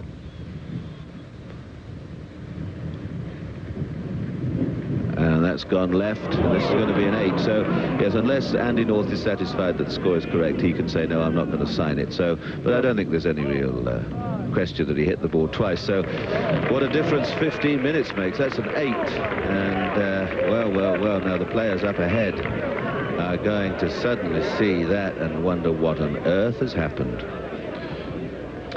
That tells the whole story. Andy North and Chen, 4. It really is an extraordinary game, isn't it? Now, you might wait to see if there's an exchange after this hole, just a little word or two between North and Chen, but I think not. I think North knows exactly what he scored. Wow, what a chain around, what a turnaround. He'd hit a beautiful tee shot. See, North has got that's his scorecard. He's got Chen's scorecard there, and he's actually marking it down now. Yeah, I don't think there's any question that Andy saw everything that happened. There'd be about 7,000 or 8,000 people there that could tell him anyway. So on they go, and that's a tragedy at the 5th. for Mr. Chen. 8 strokes. So from 4 ahead, he's now level, and what a test of character we're going to see now. Not only from Chen, who has to recover from that crippling body blow, but also the players coming up behind. Payne Stewart. Is it going to be his turn? Will Dave Barr hang on? What about Seve? Young Rick Fair is still there at even. Tom Kite, Denis Watson. Much can happen now. The whole field have closed in, and it's almost an electrified atmosphere here. A little bit of wind getting up. You can see the flag there just moving. Oh dear, oh dear, oh dear. I wonder what thoughts he has. Well, he said he's going to keep trying to do his best, and that's exactly what he's got to do. He's got to try and steady himself and try and start hitting the ball in the middle of the club again. In the end, one way or another, the United States Open always provides a test of character, and here it is for Tze-chung Chen of Taiwan, leading since the very first day, since the second hole on the very first day, and suddenly in one hole, it all ran away like water through a sieve. Here was his 4th and 5th shots. All right, there. He hits the ball, and as Peter described, he comes through with the club, and it goes up to the left. I've seen a lot of amateur players do that. Never a professional in a situation like that. Keep following them live. They're on the hole ahead now. Andy North with his second shot suddenly tied for the lead in the Open, just when everything was going wrong for him. Hitting the ball badly. What you've just done, what TC's done, is give everybody a lot of hope. They see this. You let other people in the door. Now, I thought that after he did this, yes, Jim, there, the official there to the left is Jim Hand, president of the USGA. Right. Observer with this group. And Chen turned to him. See if I remember this. Well, as if to say, back to him live now. Well, it's up to the player, and the player's going to say, I hit it twice. It's obvious the ball couldn't get over there any other way. Now, he hit a terrible iron on the last hole. What happens here?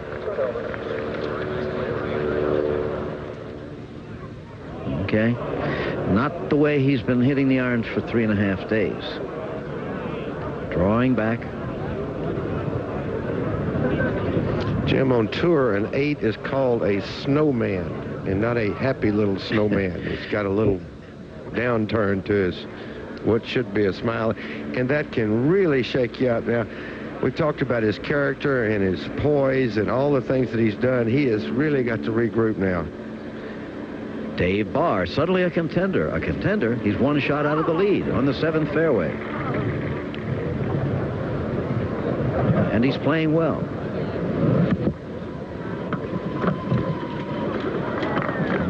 Good shot. Right there. Right there.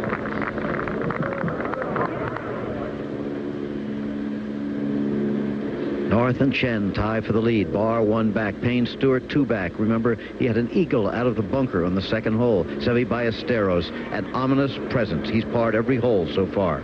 Some with difficulty, but he's parred them all. In position to make a move. And young Rick Fair. And Tom Kite and Watson. Suddenly, all of these people, as you say, have some hope. Well, he's just thrown away at least 3 shots there. Now wow. Well, it shows you. Well, you know, Sandy Tatum, the former president of the USGA, has said that the secret of golf is controlling anxieties on every shot, and particularly when you come into a situation like this. Bob Rosberg is out there. Bob, have you been able to really pinpoint the scoring on that last hole? Well, I talked to Jim Hand, the president of the USGA, about it, and he said there was no argument about it at all, that Chen talked to him about it and said he'd hit it twice, and that adds up to 8. Sure does. Have you ever seen a player in a situation like this do that, Rossi? I mean, I've done it, you know, fooling around. I've seen a lot of people do it, Dave. I don't think that I can ever remember anything quite like that. We saw Clampett go under the ball at Cherry Hills on the 1st hole, if you remember. Right. And not move it, but he didn't hit it twice. May I get into this? I've done it many times from a bunker. Oh, no.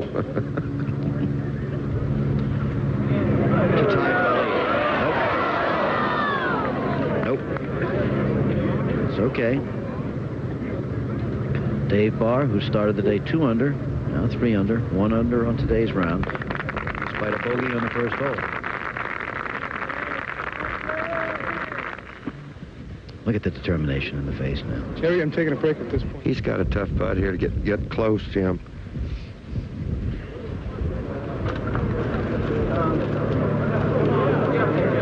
Come on. Oh, dear. Come on. Look at this. See how fast that is rolling? Yep. For the first time, you can see the the feelings in his face. He's been imperturbable up to now. What a tough turn of events for this young man. Half a world away from his home. Playing absolutely, totally consistent golf until one hole. And it wasn't as if he hit, 3 horrible shots or anything. He happened to put one in the rough, left it short.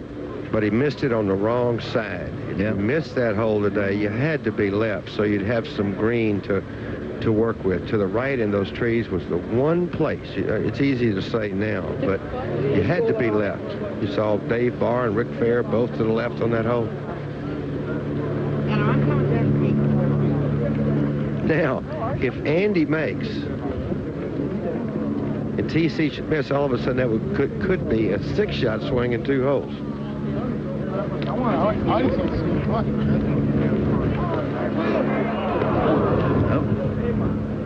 But he's got that for a par, and Chen has a lot for a par.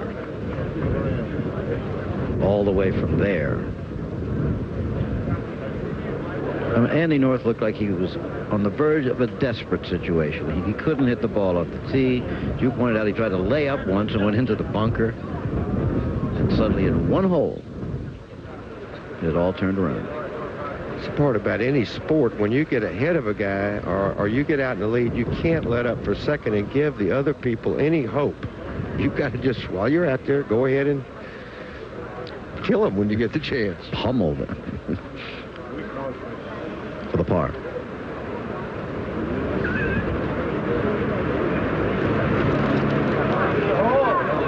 He's lost the lead. Maybe. It certainly appears.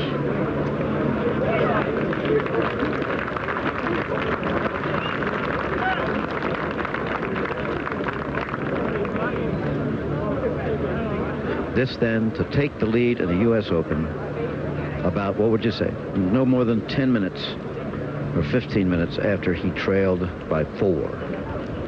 And seemingly couldn't get the ball in the fairway.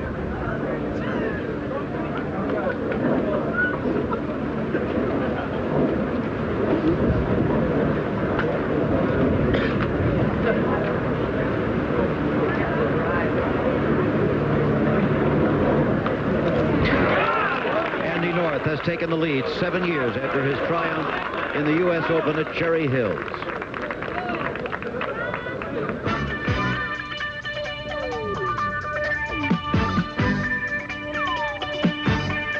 Here we are with an update on what has happened in these few hours of our final round of the U.S. Open. Golf tournaments do indeed begin on Sunday afternoon.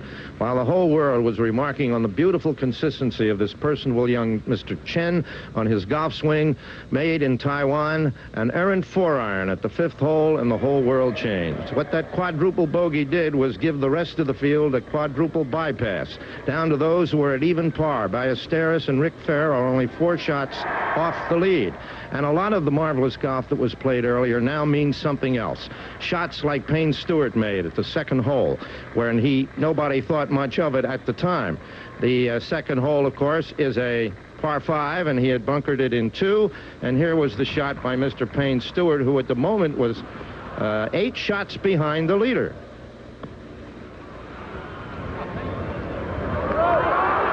Taking a nice right-hand turn from the left-hand lane, and he's in there with an eagle. He picked up 2, but it didn't seem to mean much. It means very much, because Mr. Stewart is just 2 strokes off the lead in this tournament. In the meantime, the leader, Mr. Chen, was playing his same brilliant style of golf that sustained him for the first 3 rounds. Here was his shot in the 2nd hole, par 5, on in 2 with an iron. He 2-putted that for a birdie, and he was off and running. Then David Barr, 2 under, but still 6 shots off the lead. With this putt, at the 5th hole, which later would become a theater of tragedy. Beautiful birdie, and he now is very much involved, being just one shot off the lead in this tournament. And now here is where this tournament changed radically. A double hit. 1-2. He almost holed the next shot for a 6, trying valiantly to stop the bleeding, but of course he went on to have an 8, and our whole tournament has changed. The new leader is Andy North, and don't go away because there's a lot of golf yet to be played.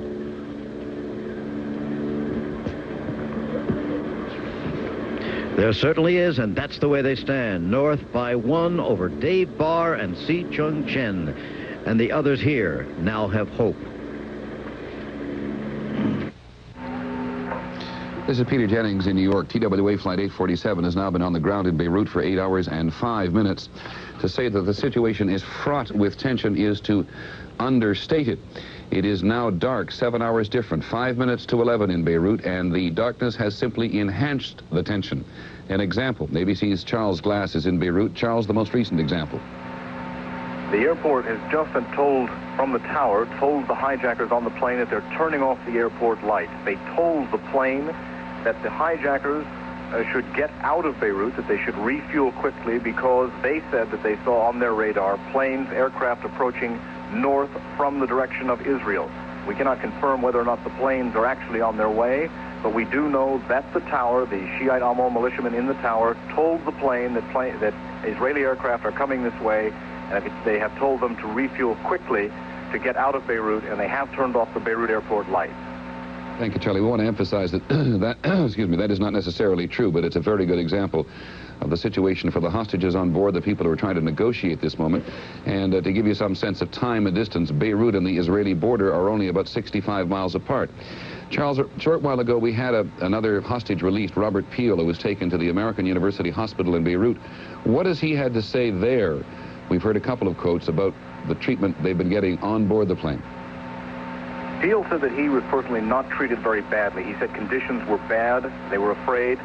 He spoke by telephone at the American University Hospital to his son Bill in the United States and told his son Bill that he didn't even know that his wife had been released. He did say that although he was now safe in the hospital and that he was out, he was in the hospital because he had rib injuries from a previous accident before the flight. But although he was out, he would rather be back on the plane with his other son, Bob Jr. Charles, thank you very much. Charles Glass, who has been standing by near the airport in Beirut for a great many hours now. So Robert Peel talking to his family. We talked to his wife a short while ago. She didn't know very much either, so we're briefing her in Paris, and he's briefing his son in the United States, and the State Department is listening to the press reports, or we're listening to Lebanese radio and to our own correspondents. It is a terribly confused situation. At 7 o'clock this evening, we'll try to put this all in perspective on an ABC special, 7 o'clock, 6 o'clock Eastern time.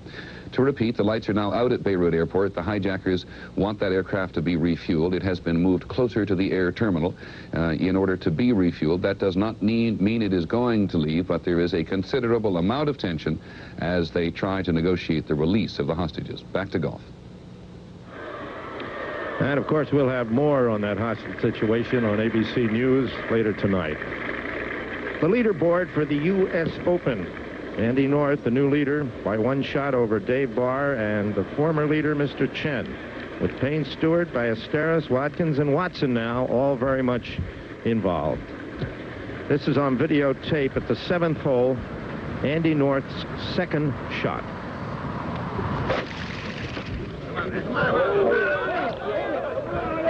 In trouble off the tee again, and in the bunker with his second.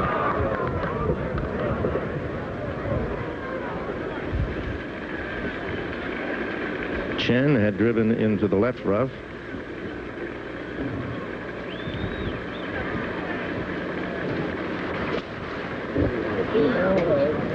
Sailing it up the right side. Just short of the green. This is the new green, I think, this year, David, isn't it, at this hole? Jack, I don't think so. I don't think it's a... You mean a new green in the well, I mean, they pushed position? it back. Yes, right. Very few changes. Just the bunker at 12 that they put in. They added a couple of tees. You don't need to do much with a course like Oakland Hills.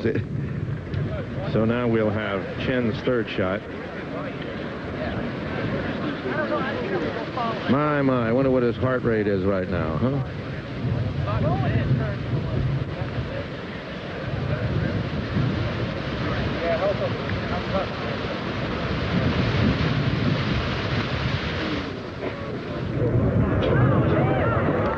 I say this, that's a great shot. He's got to be thinking of that shot back at the 5th hole. And the bogey at the hole before. But that was a very nice touch.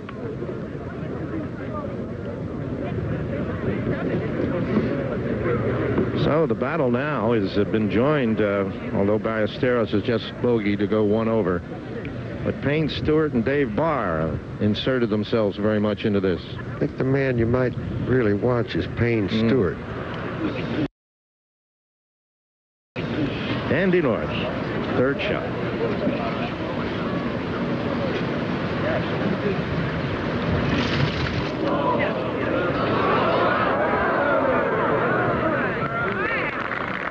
More.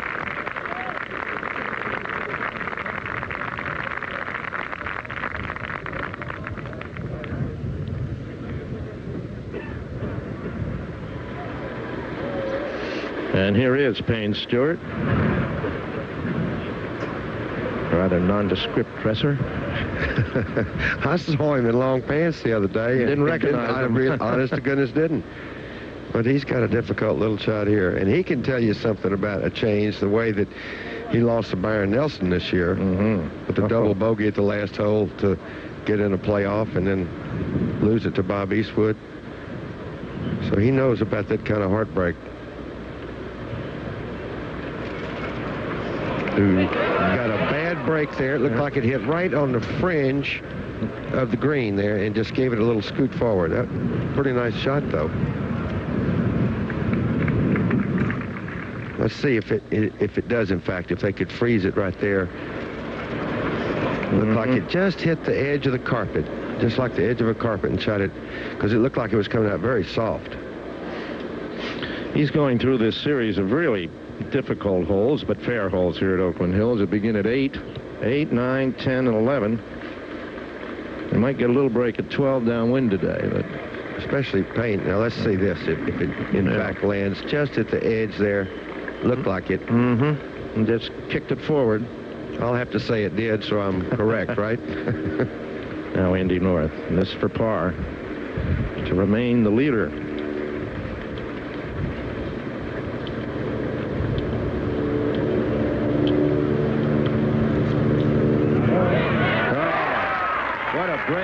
Brave putt.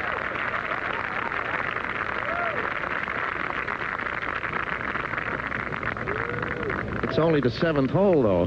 That's right. Does he have many of those left? He's yes, I'm sure he does. Of course, again, at some point,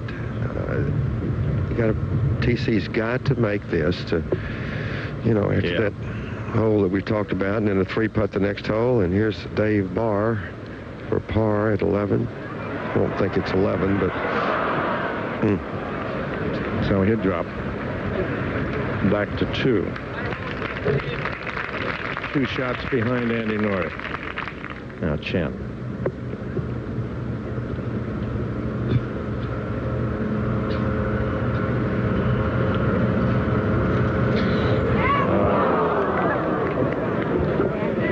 He has 8, 9, and 10 left ahead of him, too. He's, come on, TC, let's get going here.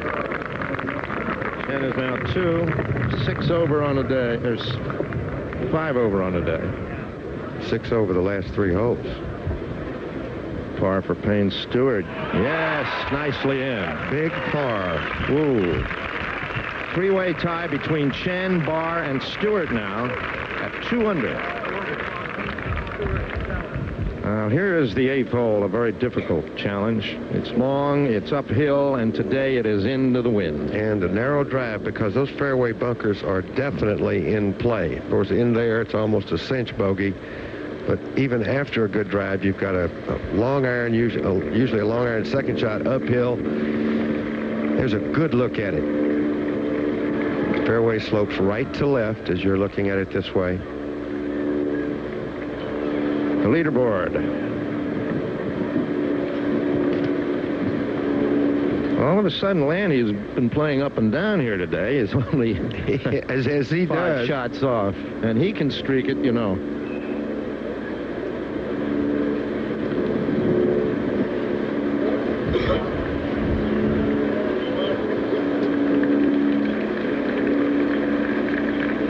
All right, we're waiting for the leaders.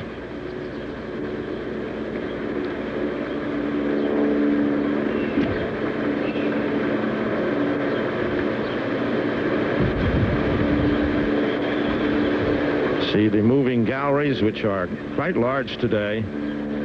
Final day of the U.S. Open. Those brown marks across the fairways will be gone by September.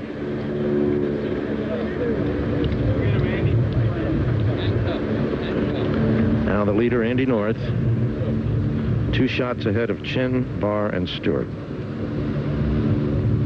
As we go now to Dave Barr.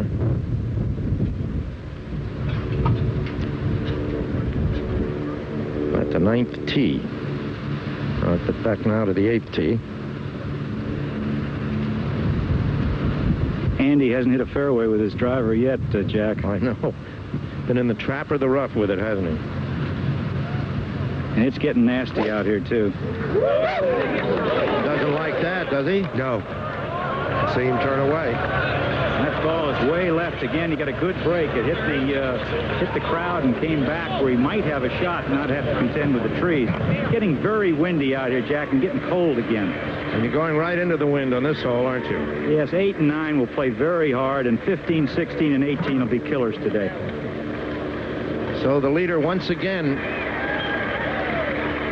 badly off the tee.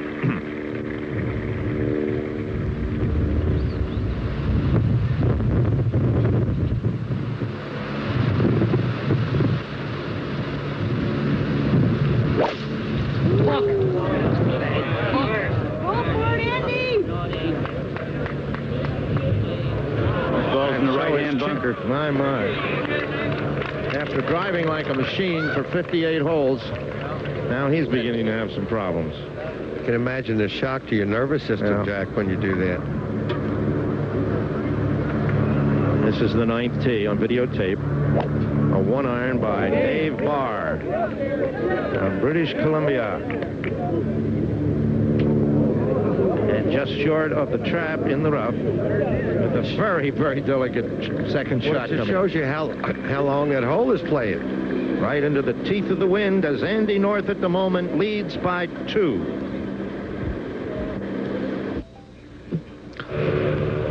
Andy North off the fairway, but as Bob Rosberg said, a very fortunate break there, coming back off the spectators. Didn't hurt anybody, and he's found a reasonably good lie. He's the championship leader by 2. And, well, Wee Alice has been in golf for 60, 70 years or more. Nothing amazes me really anymore. You think you've seen everything, and something like this. Boy, what a shot this is, Peter. He smashed that, Bob, as hard as he could go, and a nice kick. Well, he took the bull by the horns there, didn't he, Bob? He gave that a tremendous crash. Great shot. Chen is not in the bunker. He's actually in the grass and a little finger of the bunker going down into it. He got a break in as far as the lie is concerned because he'd be able to move it forward, but he doesn't have much of a stance. He's going to play a wood shot, though. He's gripped way down on a wood. Well, if he gets a low cutter, I suppose he could chase it up the fairway. Very hard to keep your balance, Peter.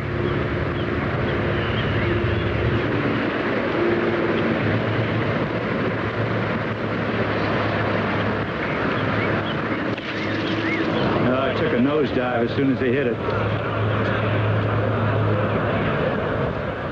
Yeah, just beat it into the face of the bunker and trying to be too greedy, trying to do too much, and he'll have time to reflect on that little chip that he played at the 5th. Here you'll see it again. He half smothers it. All his weight's back on his right foot. He's trying to play a sort of forcing, cutting wood shot, but really takes all the loft off the club, and it just drills it into the bank in front of him. It sort of half smothers it. He half tops it and smothers it, and it's a sort of top spin. It's one of those Borg top spin from the back of the court type shots that really aren't needed on a golf course. Tee shots were here. What a different address position. Although Chen's just started his club back, his hands are much lower. Club head moving away first. Andy North there in a very elegant position. Look at the width of swing there from North. And Chen back. Of course, entirely different build. Now look at the top of the backswing there, Andy North. Huge arc. How very different from TC. Now they both get in a good position there. See how similar they are now. Club head being thrown at the ball right past the chin. Chen's head coming up a little bit too soon. That's why the ball will be pushed away to the right. Here's Dave Barr now at the 9th. Missed the green. This long short hole. Flips it up. Pretty good. Very good, in fact.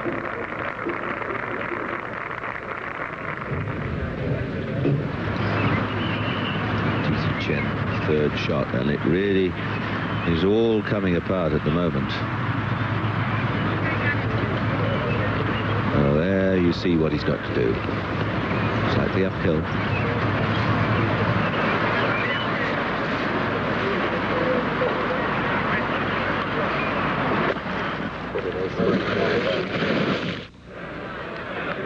That's better. Now he needs to hold this putt. He's had a couple of putts over the last 2 or 3 holes. This sort of distance that he's missed, and that's pushed him way back to 2 under. 6 strokes he's thrown away. But all is not yet lost, although Andy North is 2 ahead.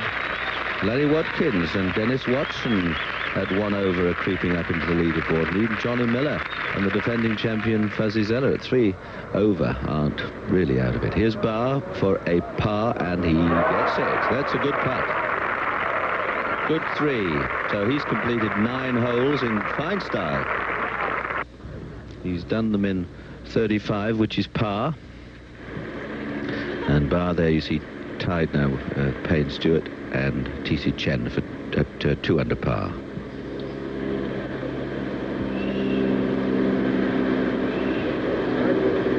Best rounds of the day, 68s from David Graham and Hal Sutton. But Andy North leading the way. Seve Ballesteros has just dropped strokes at the 8th and the 9th. But still, you see, there are only half a dozen strokes or so behind, and you've seen what can happen.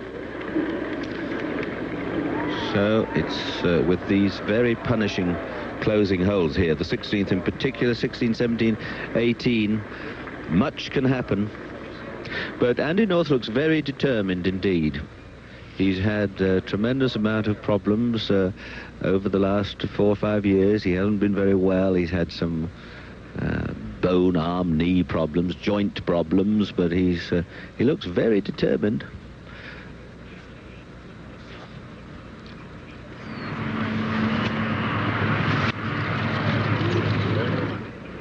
Now, that's a very good putt from down there.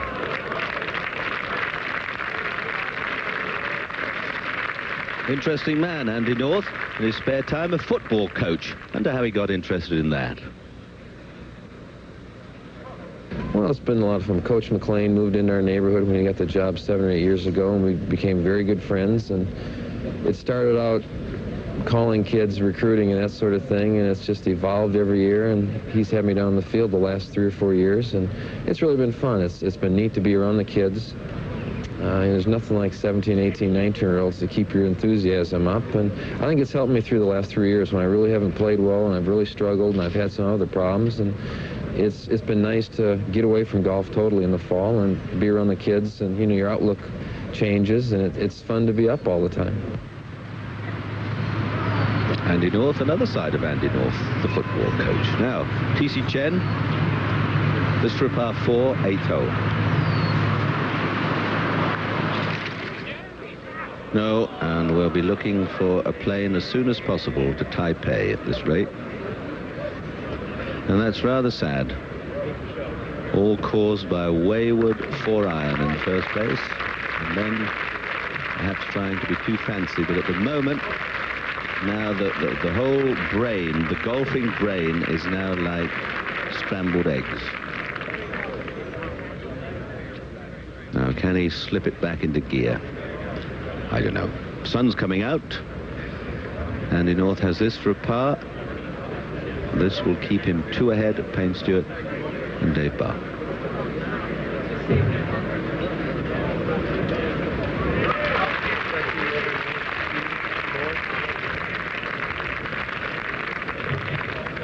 So he stays 4 under, and we go to the 10th. Dave Barr, only 2 behind. Good hole, this 10th, 454 yards. Narrow, sloping fairway. And he's missed the fairway and looks to have settled down a bit. All the fairway tilts from right to left as we look back. And there's the green at the end. And there's the green at the end. A couple of bunkers either side. And that was recorded. Barr's found his ball. We're going to the 9th. And the final 2 ball out on the course. North and Chen. Looks simple enough, doesn't it? Big green, bunkers all around, 217 yards, but look where they've put the flag today. Cheeky little spot.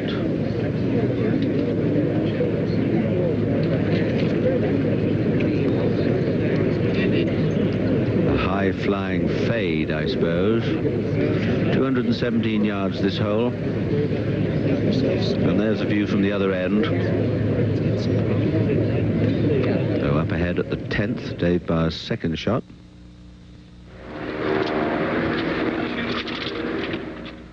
Payne Stewart. Birdie at the 12th.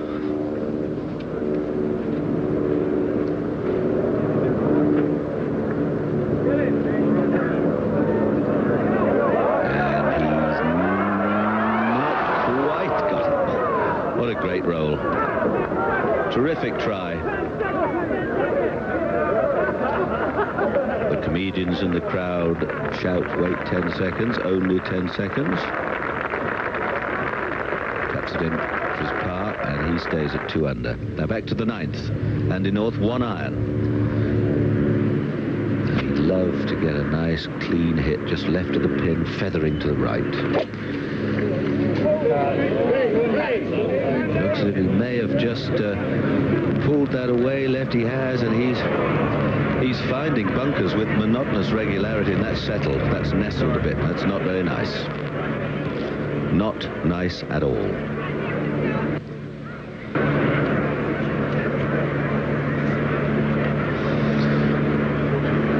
Well, he's extricated himself very well from the sand so far today, but he may have a very awkward stance there as well, and the ball half plugged in that bunker away on the left.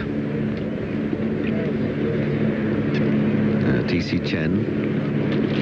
He really, he's not out of it by any means, but he's been on such a run over the last 3 or 4 holes that, I mean, a disastrous run, that it will show a tremendous strength of character if he can even start getting a few pars together.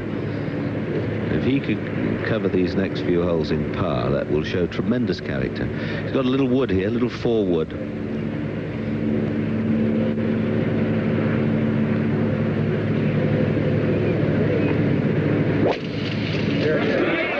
Now, that's a good-looking shot, but it's still a bit left of the target, I fancy. Safely on. That's better.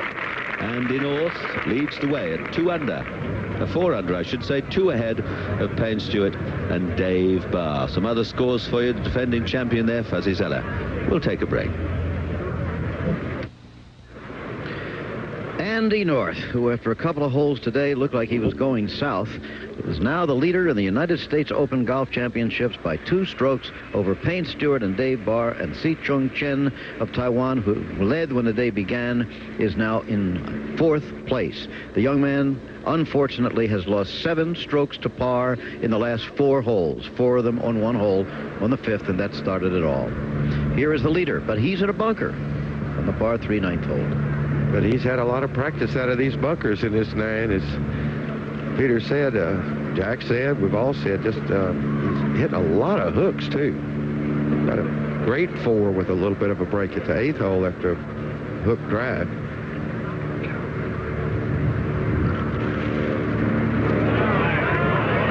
Watch this. This will tell you about the contour here. Yep.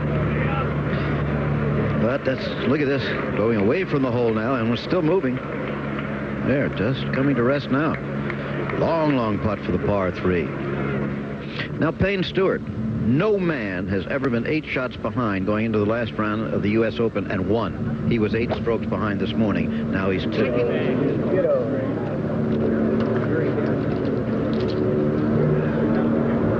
As every schoolboy knows, Arnold Palmer was 7 strokes behind in 1960, and he won. Dave Barr. Long birdie attempt for the Canadian. He must have hit a good shot out of that right rough to get to where he is.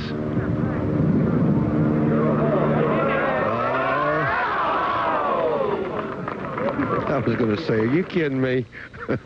Now, trying to zero in, get that concentration back again. It's Tze-chung Chen.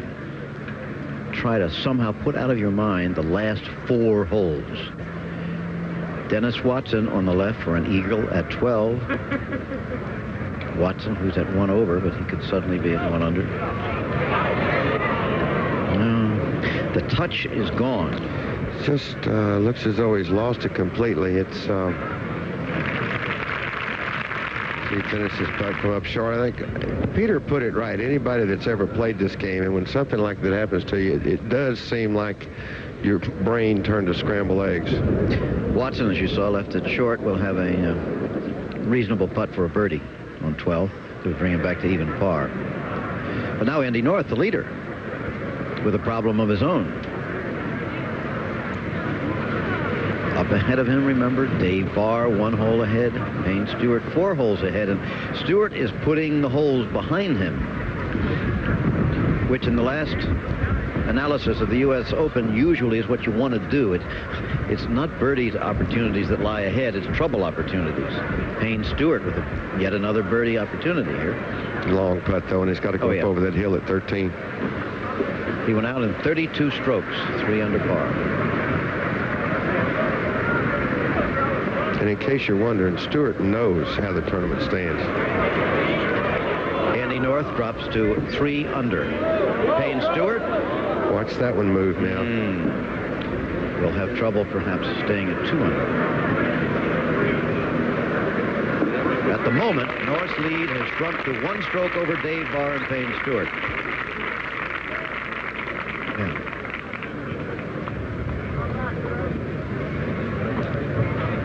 Now, another difficult par putt for Tze-chung Chen.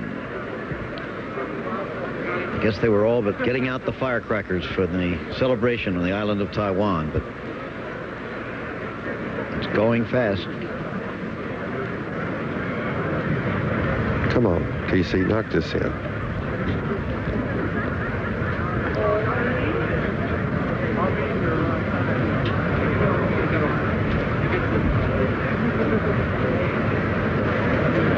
right, good for him. Finally. Finally stiffening and shrugging to the crowd.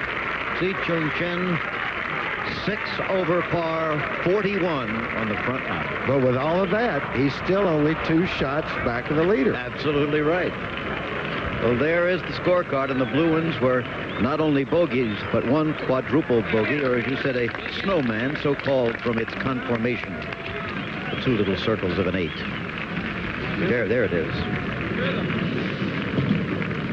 Played those first 4 holes just like a machine, and the drive at 5. But now, opportunity, in a sense, beckons to him again. As you said, 9 holes to play, 2 shots out. Andy North is not playing particularly well. He's found a lot of bunkers. He's been scrambling for what he's got. Andy is 2 over for the day. He shot 37. And they have brought a lot of people back into the ball game, one of which is Denis Watson here. Yes. This is for a birdie on the par 5 12th.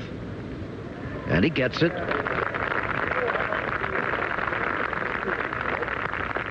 So he's back to even par. Only 3 shots out. Payne Stewart.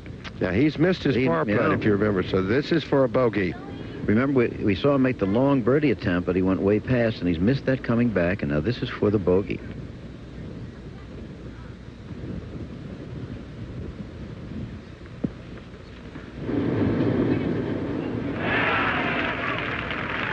All right, so he is 1 under. He drops into a tie with Tze-chung Chen.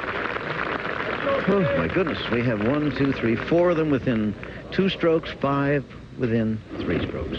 Andy North. He didn't like that either. Nope. I think he's only had maybe 1 or 2 good tee shots all day. Bob Rosberg, do you get a mood feeling out there? That's in the right rough. Well, he just has not hit a good shot yet off the tee, and he's really fighting. It looks to me like he shortened up his swing a little, trying to get the ball in the fairway, and he just can't do it. Okay, there it is, graphically displayed before your eyes. It's going to be wild from here. Well, tomorrow night on ABC's Monday Night Baseball, the first-place Chicago Cubs look to defend their division crown against the New York Mets. Or you'll see the defending league champion San Diego Padres battle their rival Los Angeles Dodgers. Action begins live at 8 p.m. Eastern tomorrow on ABC's Monday Night Baseball. And next Saturday on ABC's Wide World of Sports, you'll see one of the best around, welterweight champion Donald Curry, move up a weight class to fight Pablo Baez in a junior middleweight bout live from Atlantic City. And gold medalist Carl Lewis and many more at the United States Outdoor Track and Field Championships from Indianapolis next Saturday at 4:30 Eastern Time on Wide World of Sports. Lanny Watkins. 4 shots off the lead.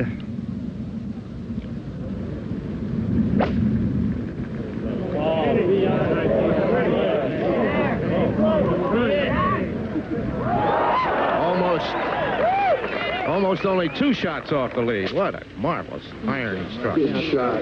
Andy Catch North. the green, ball. Catch the green. Whoa. Stop. Yeah. Came out a little hot.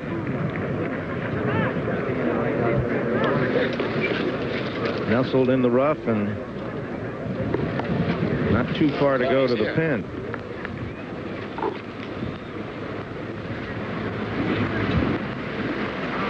Now T.C. Chen.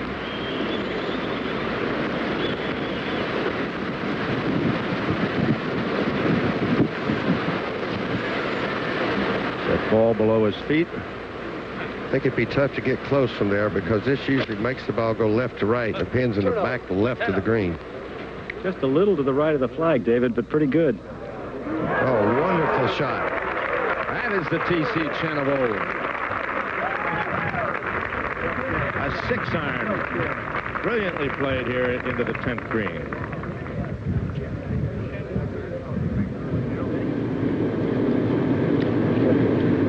Got very close all of a sudden. What Chen did was grant amnesty to an awful lot of people out here. Yes, he did. And Lanny's had some round today after starting with a double bogey. David Barr.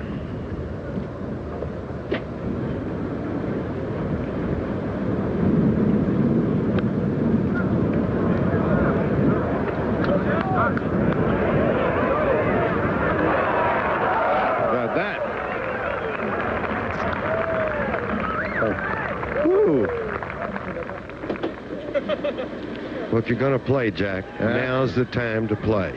And what a way to strike it at that 11th hole. If you can get by there with a birdie, you are really getting yourself some insurance. Twice the winner of this championship at the 18th Taylor one.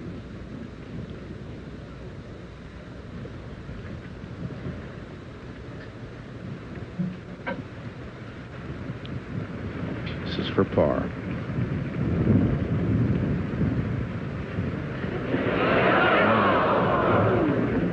Whoops. O'Hare will finish at +5.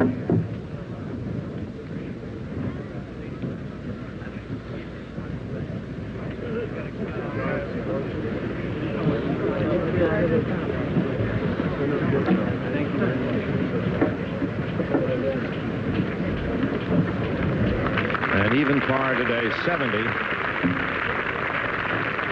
hailer. That's good playing. 285. Not good enough this week, but that's still very good. There you see the Folsom Gallery at 18. Where yesterday they ejected a person when he yelled, "Go Tigers," just as Seve was about to putt. As Fuzzy Zeller said, Seve certainly knows an awful lot about the Tigers, doesn't he? Yeah. All right, we're back now for Andy North here.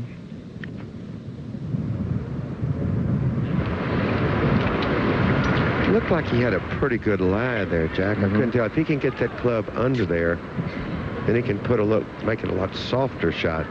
If he can't slide the club under there, it's going to come out pretty fast.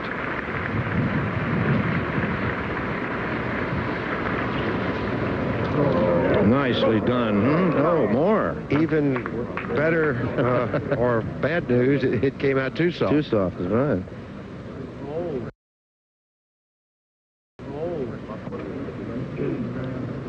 He leads by 1 from Dave Barr of Canada, who has just put a marvelous shot. Here's Lanny Watkins now for birdie at the 13th. After that great shot he hit in there, and now Lanny moves. There's 3 shots off the lead.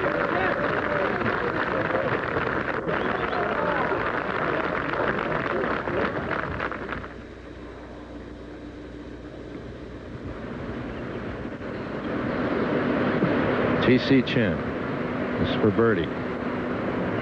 This would really give him a lot of heart here. And put him back within 1 stroke at the worst of the lead.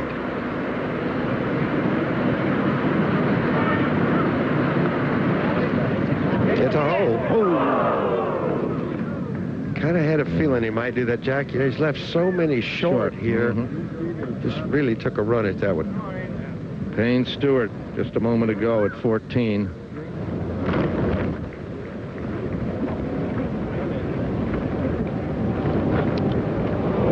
And he misses the green. Just bogeyed the hole before. You know, Bobby Jones, I think, said nobody wins the U.S. Open. Somebody always loses it. Well, that may be true more often than not. There's a golden opportunity here for half a dozen players. And here's one of them. Birdie attempt. Tap in for par, and he remains 1 shot behind the leader. And here is the leader. If he misses, then that puts Dave Barr right into a tap of the lead.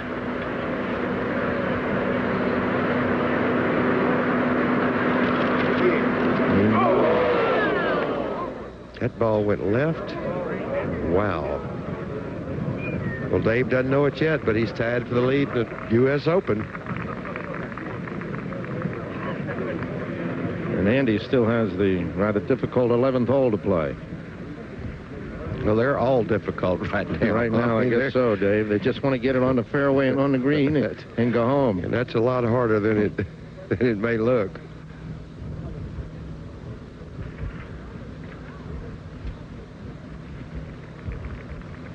Barr for Chen. Now he's only 1 shot behind the leaders.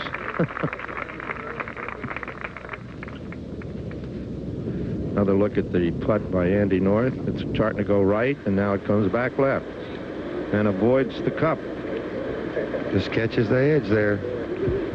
That's a great shot of what a putt looks like. Now, if you were watching there without the blow up and the slow motion, it would look very smooth running down there. It looked like Magic Johnson was dribbling that ball down there. Co-leaders Andy North and Dave Barr, with Payne Stewart and Chen just 1 shot behind, and Lanny Watkins coming into the picture very much. The 11th hole that we said is so difficult. Need a perfect drive here, almost. You have to position your drive, and then this green, which is so narrow and long, and a severe pitch from back to front. Tze-chung Chen.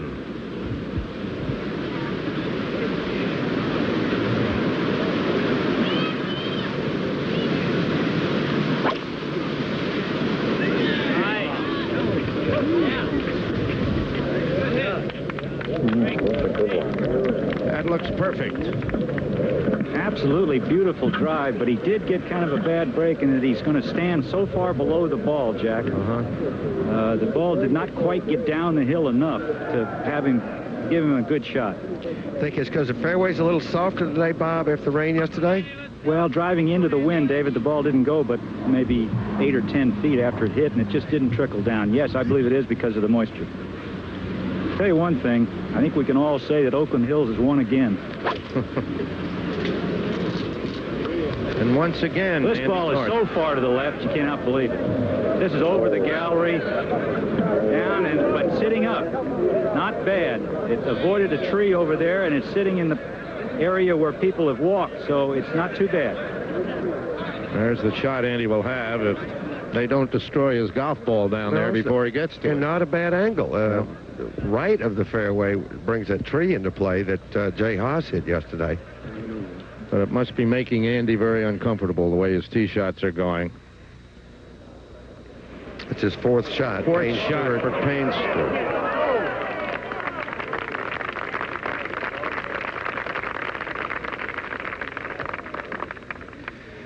Everyone wants to win, obviously, but no one is sort of taking charge here.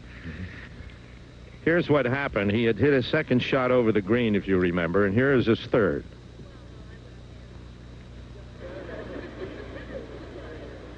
Got a little too cute.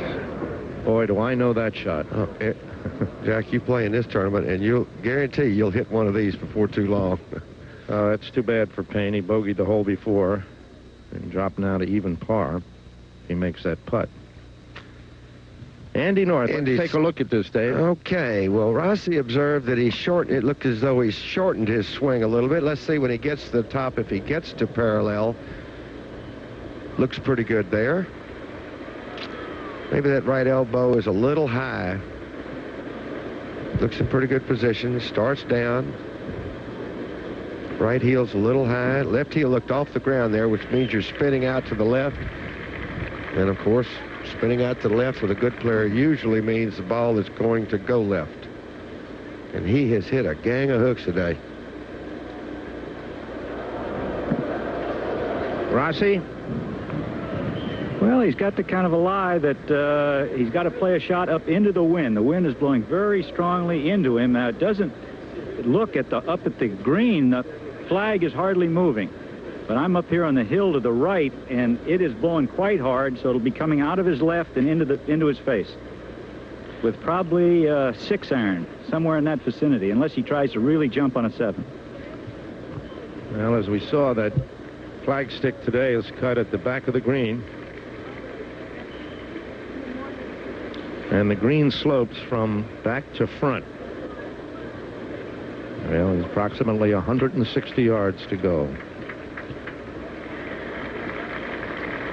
One thing you got going for you here, Jack, is the gallery is packed in so tightly just over the green. I'm not saying that that's the place to put it. But if you do try and shoot it back there, it's not going to go very far. Payne Stewart, we're just told, has made double bogey and has dropped now to +1. Back up. Now we're getting it changed again to just a bogey. So Payne, if that is true, had bogey there. He is at even par. Even par is really looking good, though. Oh. Well, just think, if Payne hadn't bogeyed the last two, he is tied for the lead. Straight left to right. If. An awful lot of people got invited to the party all of a sudden, didn't they? Payne Stewart is even. Lenny Watkins even. 44. Look at Ballesteros. Let's come back a bit.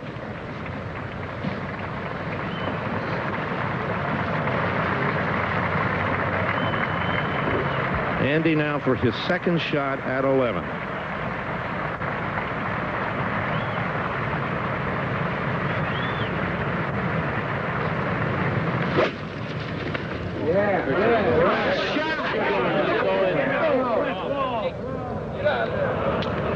Once again. In the bunker. Rough to bunker. He's done that quite a few times. he just wants to stay with par now. Just get it up in one putt. He's choked up on this club quite a bit here, Jack, because the ball is up above his feet. That's the first thing you do when the ball's above your feet, and this ball should be a right to left shot, a hook, because your swing is a little flatter.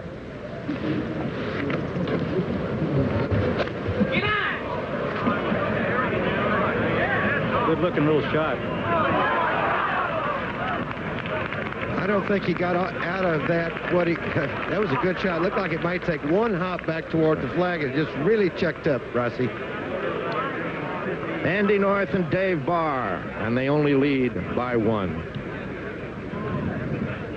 It is here at the U.S. Open. Andy North and Dave Barr at 2 under, and Mr. Chen at 1 under, and some other big names beginning to close.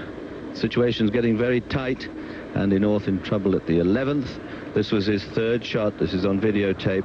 A simple-looking bunker shot, but watch. Thinned it. Got the blade too near the ball, right over into the gallery. And as Bob Rosberg was saying, the gallery are packed tight, so that ball won't have gone too far over. Dave Barr flips one up here at the 12th. That's his 3rd shot, and what a good one. Chance for a birdie. Might go 3 under. Danny Watkins with that birdie at the 13th. Watkins for another birdie, this time at the 14th. Got one at the 13th, and he has... Ooh. Ballesteros has just had 2 birdies in a row, so he was 3 over, now back to 1 over, and getting within sight of the lead, although they're all playing slightly like eccentric millionaires. Nobody wants to sort of grab hold of the championship, or no one's able to grab hold of it. A lot of people marking time, and what an opportunity for a new name to come through, but they're making heavy weather of it. That's how it is, but Andy North, having played 3 over the back of this very tricky 11th green, and it's almost certain he's going to drop 1 stroke here. Here he is with his little chip.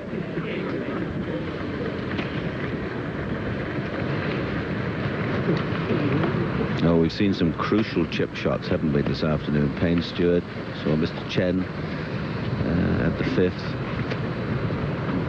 Can he play a nice little floater?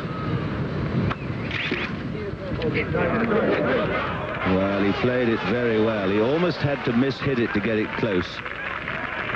Kept the rhythm, kept it going, and he looks unhappy. It's all a struggle. He's not hitting the ball well, and it's a tribute to his character that he's still up the top of the leaderboard, because he's hardly hit a decent shot off the tee, certainly.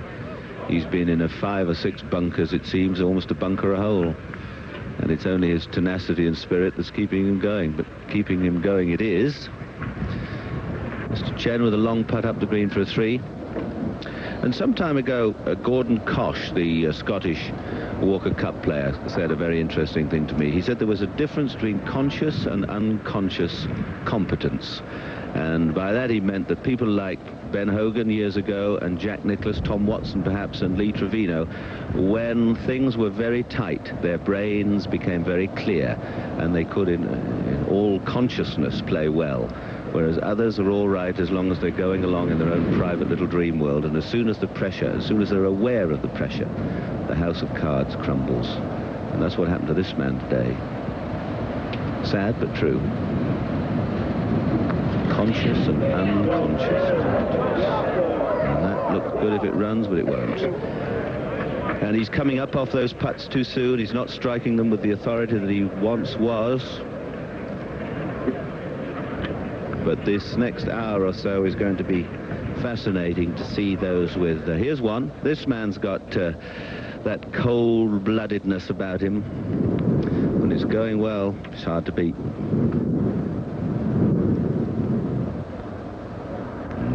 No, that was always knocked a little left.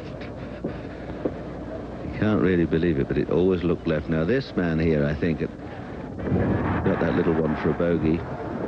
Now, here's a man who is really a little edgy. On the left, Dave Barr's a little bit nervous. The putting stroke's a little short and quick, but he's still there. Chen on the right for a par at the 11th. Good putt. That would calm him down. And Dave Barr. This with a birdie, this for a birdie, this would take him into the lead in the championship. In fact, could give him a... He could be in the lead by 2. But watch the timing of the stroke. That was a better hit. That was good. Another fine mess you got me into.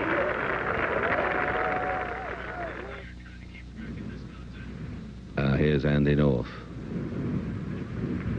And he gets it in, but that's a stroke gone. So he drops back.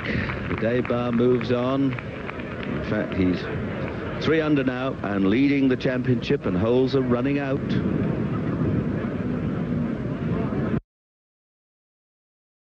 But so much can happen over these last few holes. There's the greenkeeper there, down on the green, taking the flag and the cup away, thwarting any souvenir hunters. So down they come from the 11th green, 12th tee now. For 560 yards, longest hole on the course, par 5, reachable in 2. We saw Denis Watson through the green. There it is, bunkers on the left, a little group of bunkers on the edge of the fairway on the left, and many a bunker up round by the green.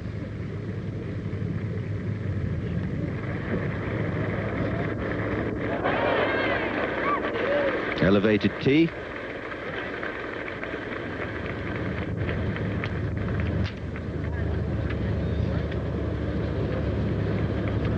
And Chen now, having got that putt at the last hole. Only 2 putts, but what an important second putt that was for him.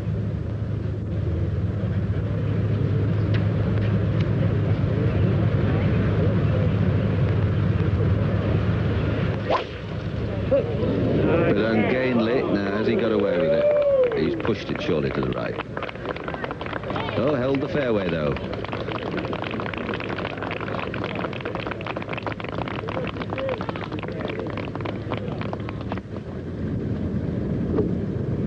Dave Barr, 13th hole.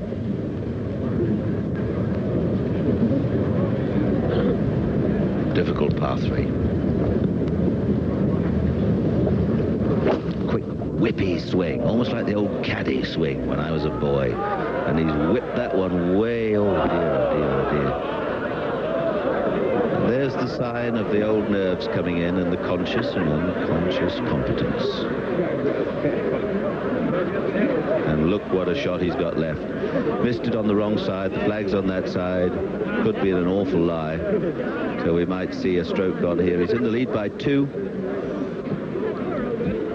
But unless he gets a little miracle, I don't think that's going to be the situation for more than 10 minutes or so. So it's all heating up, and the old pulse rate's quickening. Dave Barr leads the way, but there's a lot more to happen yet before tonight's close of play. Yep. Back at the U.S. Open, where one is tempted to recall Casey Stengel's line to the old original Mets, can't anybody here play this game over the last few holes? The simple fact is that everybody here on that leaderboard can play this game and play it very well. But on the last 9 holes of any U.S. Open golf championship, we've seen it time after time, and anxiety attacks are rampant. Andy North really hasn't been hitting the ball well all day. He doesn't like again. Same old headway. Left. Ross? Left-hand bunker again. Yep, there it is. We just got Rossi, how many bunkers has he been in today? Have you kept count? Well, I've lost count. Oh. That's about, I think that's 8, to tell you the truth, David. He certainly leads for bunkers in regulation. Be a new stat. Can TC knock it on the green from where he is? TC hit a good drive, but I don't think he can. Dave Barr, the leader, by 2 strokes, and there is his mistake. All right, part of what's happening, okay? Yes. Andy's been in a slump for a long time. All of a sudden, It looked like a pretty good shot there. Yeah, on the par 5 12th hole. Even though he's won a U.S. Open, to get out and all of a sudden get handed the lead, now he hasn't been there. It's a little easier playing from behind. Well, a lot yet to come, including the decision, but right now another special report from Peter Jennings. This is Peter Jennings in New York again. When we reported to you last time, perhaps half an hour ago, it's now midnight in Beirut, we told you that the tower at Beirut Airport was telling the hijackers on board that they had seen on their radar the movement of Israeli planes, I beg your pardon, planes coming from the direction of Israel. Virtually every source we have talked to, our own monitoring service, the United Nations in southern Lebanon, are unable to confirm that. So we'd like to knock down any sense of anxiety that people here had that there were aircraft heading in the direction of the airport from south. Chris Harper is on the line from Beirut now, and we are hearing reports of some flares being sent up at the airport. But Chris, I gather this is not altogether unusual. That's right. Peter, flares on the Beirut airport are very normal, frankly. I mean, there's a lot of fighting all around this city, as you well know. In essence, what you have right now is that the control tower told the hijackers that there were planes moving in from Israel, but we have not been able to confirm that. And in fact, the United Nations says that no planes or helicopters have moved in from the south. There is an Israeli gunboat off the shore, however. This is the one that's been there most of the day, and is that, do you think, why they're sending up the flares, to keep an eye on it? That's exactly right, Peter. The Shiite militia here wants to know what's going on out to sea. It's about a mile off the shore. One thing that is positive that we can tell you is that Amal sources tell us that the negotiations between Navi Berri, the Shiite leader, and the hijackers on board are going well. Chris, thank you very much. That's good news, but obviously not complete. Chris, thank you very much indeed. To restate, no confirmation that any planes are heading in the direction of Israel, that Amal, the Shiites themselves, are sending up the flares at Beirut Airport, perhaps to keep an eye on an Israeli gunboat that has been offshore for most of the day. We'll have a complete report on a 7 o'clock special Eastern Time, 6 o'clock Central. I hope you'll join us then. Back to you, Jim McKay. No Canadian has ever won the United States Open Golf Championship, although they've been playing in it on and off since the very first one. There was a Canadian in the first U.S. Open in 1895 at Newport. Dave Barr is the leader, but he has his problems. He was 2 at this point. Remember, he just stubbed one from off the green. On the par 3 hole, he laid 2. His third shot then.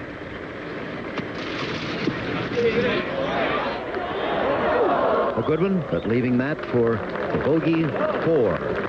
Well, he may not be happy with it, but anybody that's been in that part of the green pitching down that hill, that's a good shot that he just played. Andy North on the par 5 12 with his third shot. He trailed by 2 when the day began. Suddenly the lead was handed to him, but he hasn't been able to hold it. He trails by 2.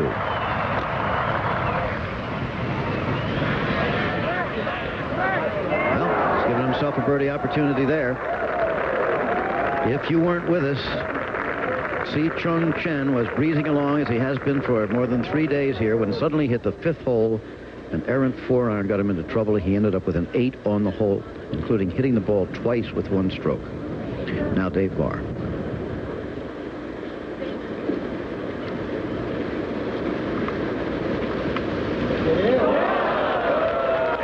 I don't care. It went in. It may not have been pretty, but it's all mine. However, he does lose a stroke to par. Dave Barr now at 2 under for the championship. 1 stroke ahead of Andy North and Chen. North with a realistic chance for a birdie. Now, Chen is in the bunker, but he is only lying 2 on the par 5 hole. So,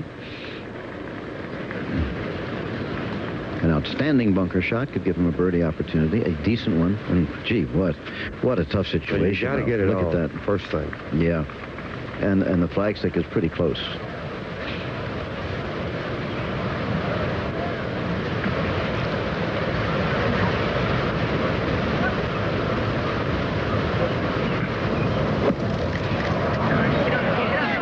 Oh, what a shot. Dave. We could possibly have a 3-way tie here in a few minutes. If they both make, they'll be tied with David, who just played the hole ahead of him, number 13. And now we must again start giving credit and praise to this young man who's had the chance to go absolutely out of it, but wouldn't give up.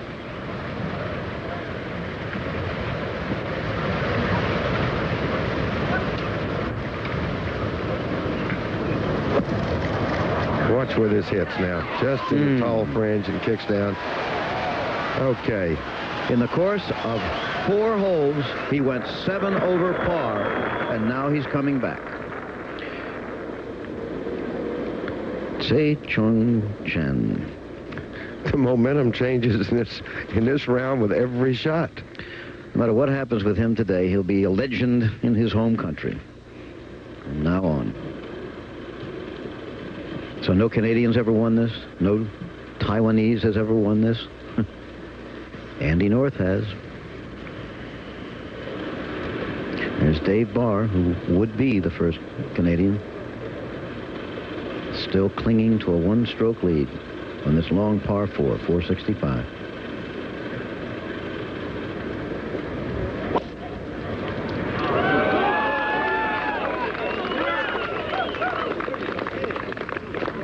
We're not very far from Canada here, so I'm sure there are a lot of Canadians in the gallery today following Dave.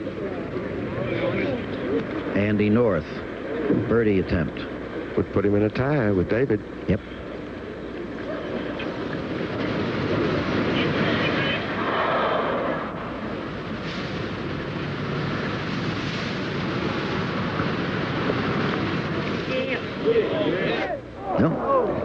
Well, that was a good smooth stroke, and it just didn't break.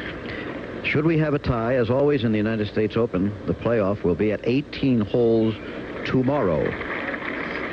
And we'll be here for that, of course. It'll be 4 to 5:30 Eastern Time, just to alert you to that possibility. In case you want to shorten your working day tomorrow somehow. Now for the par.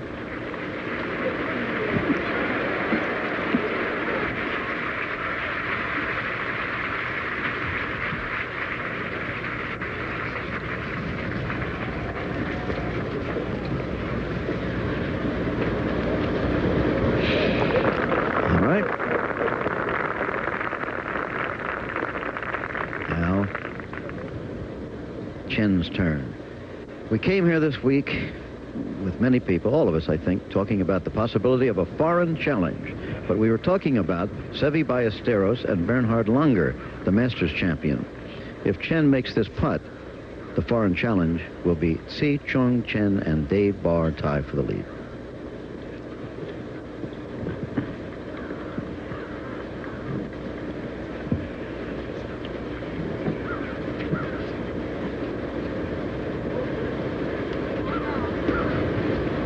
He's back in the lead, tied with Dave Barr, Tze-chung Chen of Taiwan. What an open we've got here.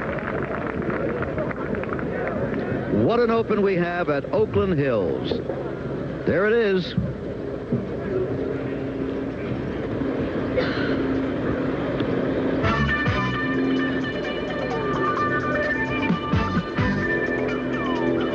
And what an open indeed, Jim. The United States Open on Sunday afternoon always provides dramatics, but none quite the same as we've seen here today. As you know by this time probably, it all turned around when the most flawless game of Mr. Chen snapped like a pair of chopsticks with a bad 4-iron shot on the 5th hole, and he went on to take a quadruple bogey 8. And that brought an awful lot of people back into the race, or the party. But apparently they didn't want to be at the party. Andy North immediately took the lead and immediately almost lost it. Having terrific difficulties off the tee. He's been in more sand than a hermit in the desert today. He subsequently lost it to Dave Barr, who is in a little trouble now. And then Payne Stewart made a charge and fell back, and Lanny Watkins made a charge and didn't get too far. And now, improbable as anything, Mr. Chen is back with part of the lead again. Let's take a look at where it all turned around. This was the shot at the 5th hole. It was his 3rd shot, having pushed the 4th, and there he was. He hit it twice. It hurts every time we see it. And while he almost sunk the next one for a 6, it didn't, and he ended up with a quadruple 8, and that changed the whole situation here at Oakland Hills. Then Andy North, he had put his tee shot once again off the fairway, and this was his 2nd shot into this difficult par 4 green.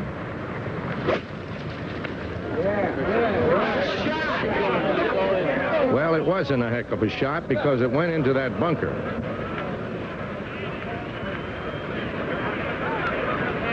Now, Andy has been a very good bunker player throughout this week, but this one got away.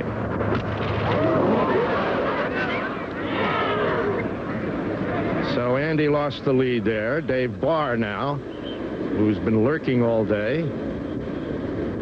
This was his third shot at the par 5 12th hole.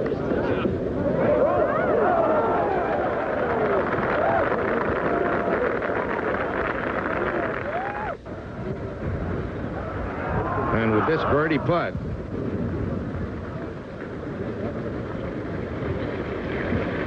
Dave took the 2-shot lead. But he subsequently went on to bogey, and now Mr. Chen has tied him.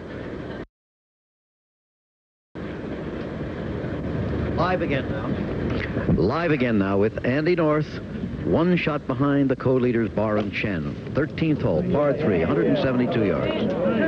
5-iron, we're told. And just as suddenly he says, "Oh yeah? You think I'm finished?" Well, Not quite. For one of the few good swings that Andy's made today. Videotape now. Just moments ago, this was Mr. Chen.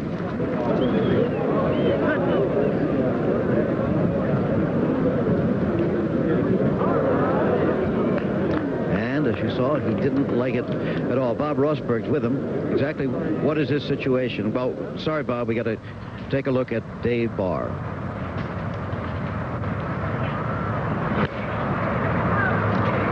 David's second shot at 14.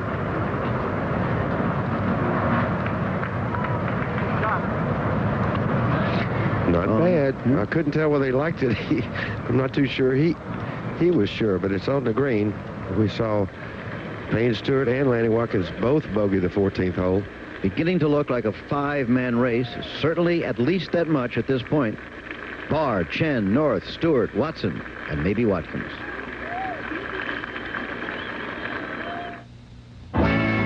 This ABC Sports exclusive is being brought to you by USF&G Insurance, protecting your business, home, auto, and life all across the USA, and by the Wall Street Journal, the daily diary of the American dream.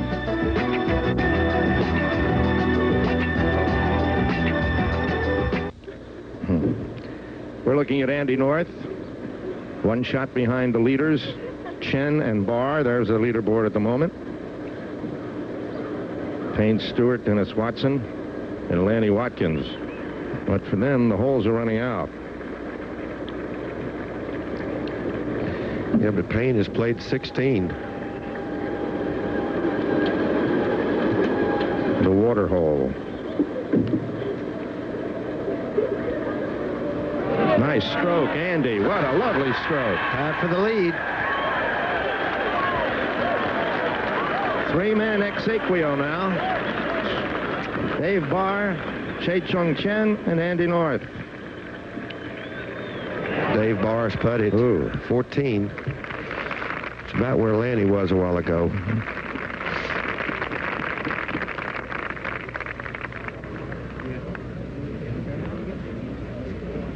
Just a few moments ago at 17, Payne Stewart.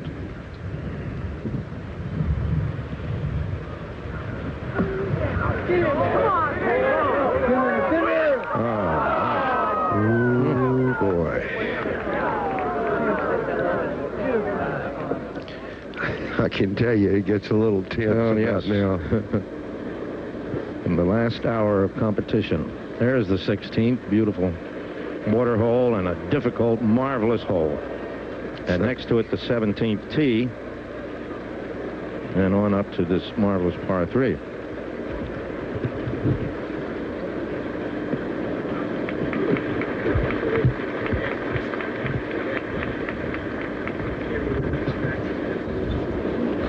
Denis Watson at the 16th, needing this to stay even.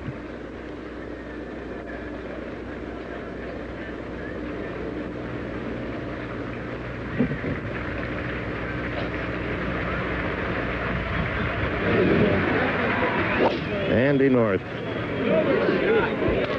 Maybe, the way he's looking, he finally hit a fairway. He certainly did at 14. That's a tremendous drive. Maybe he discovered something, It must be so annoying when you can't correct. Huh? Annoying is not quite the word that you might use if you ask US it quietly, Open, yes. All right. Has anybody else in Open history ever suffered a quadruple bogey and then regained a share of the lead?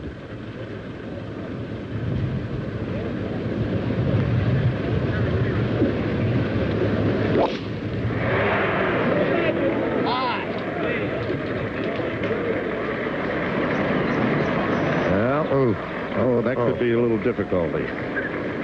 That one is not too good, Jack. I wonder if he has a swing at all. I believe he's going to have a very restricted backswing. Yeah. And deep rough, too. Denis Watson, incidentally, made the par at 16 and remains even.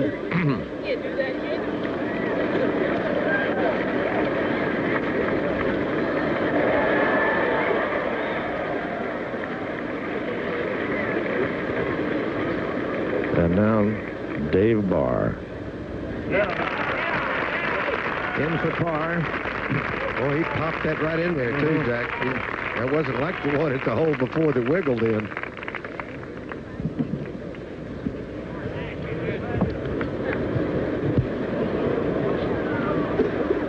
Three leaders now, North, Barr, and Chen. With Andy North in the fairway at 14 and Chen perhaps in trouble.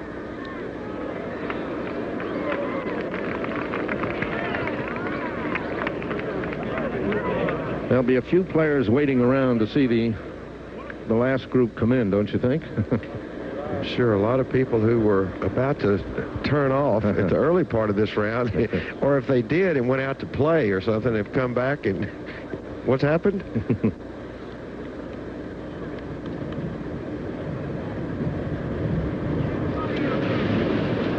This is Denis Watson.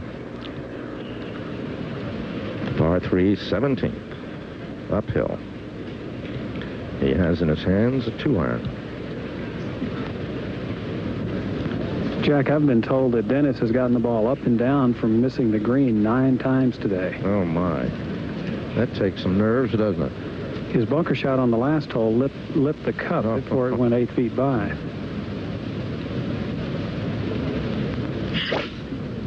Oh, yeah.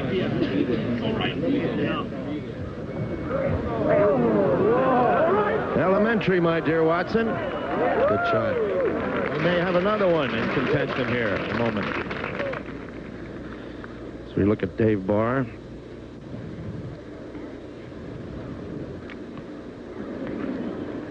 I wonder if the group ahead of them hasn't played yet, or it seems that it's taking a little bit of time there. They've already played.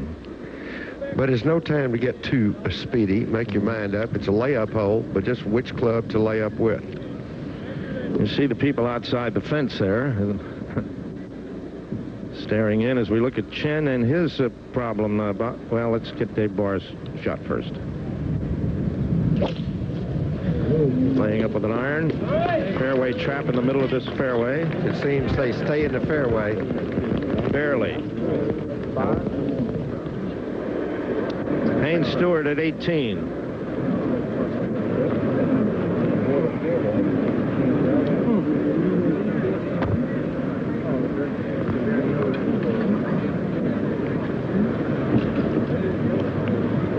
Oh, nice bounce. Great drive there. Right over those traps. And out into the fairway. Now, Bob Rosberg, how's the lie, et cetera, et cetera? The lie isn't very good, and the swing is not very good. He's got a little slot in the trees there that he can take the club up, but if you swing it too hard and too far back, you're going to get it caught up in the tree. I doubt if he can get to the green out of this lie. If he had a good, clean lie, he might be able to, but even downwind, he's going to have to run the ball quite a ways to get it there. It's a very, very difficult shot.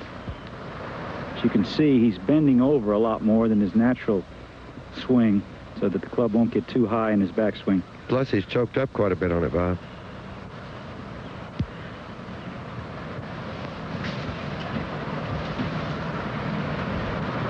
FQ. Well, tell you, I don't know whether he shanked it or whether it just came out straight right. If it came out straight right, bounced off the tree ahead of him and kicked right out in the middle of the fairway. Right in the middle of the fairway. That's the luck of the Irish, huh? Well, he gave it all back in one little stretch there. Did. Maybe, that time something good happened to him. I agree with you. There he is, and here's Payne Stewart at the 18th. Tickets for tomorrow? No. This might be the most important shot of his life.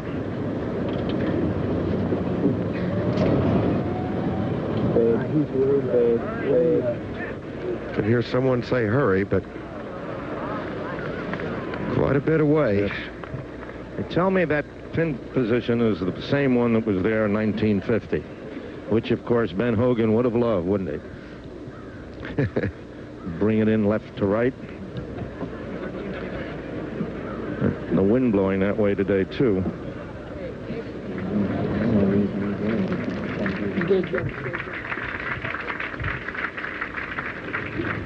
Andy North. Earlier with a 7-iron.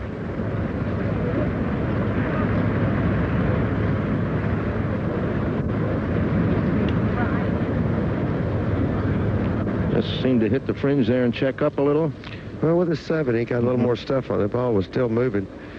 Maybe he needed one more club, but that's on the green, okay. 3 leaders.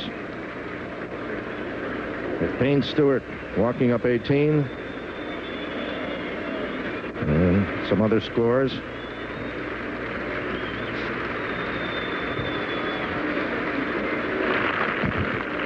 He's looking at that scoreboard. He sure is. Just in case you think the players don't want to know.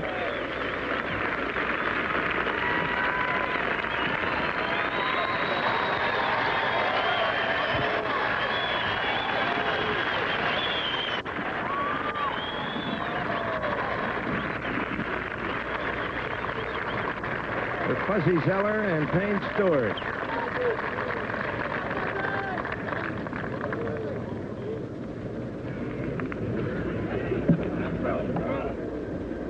This is Lanny at 17. Hit it. And he'll have to work for par. Well, that's not quite the effort I would expect from Lanny because he's so aggressive. And at this point, I know the most important thing to him is winning this tournament, not where you finish down the list. Earlier, Tze-chung Chen. Third shot at 14, par 4.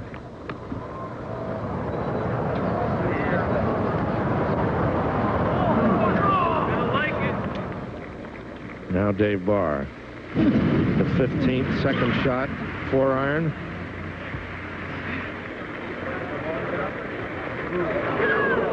And he's not there.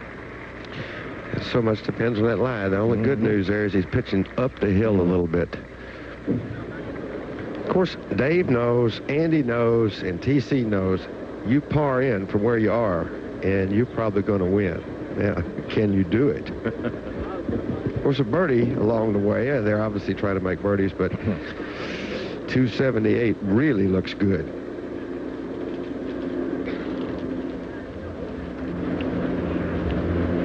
Denis Watson at the 17th.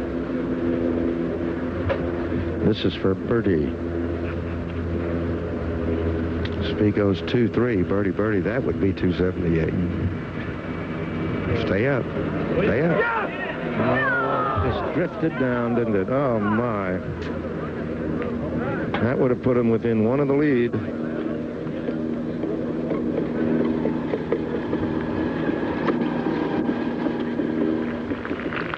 Now we have Chen on the left and Payne on the right. Same kind of thing here with Payne, Jack. It's not how you finish in the top 10 or what in the U.S. Open. It's winning a tournament. Now, if he's going to have a chance to win, he's got to give this a run.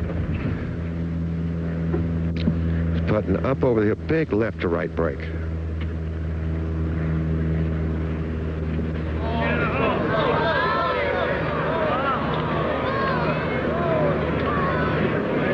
As I said, he's got to take a run at it. I know those greens slowed up. No, sometimes your nerves slow up. Now, Chen.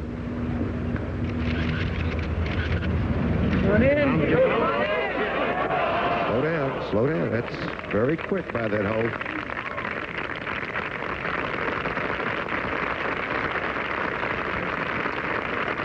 Whatever happens, he'll be a lot tougher player next time he plays. Marvelously how he kept his outward composure anyway. I don't know what's going on inside him, but he really was a not too noticeable a difference from when he was leading the tournament by 4 shots and when he had his tragedy at the 5th hole. All right, Andy North.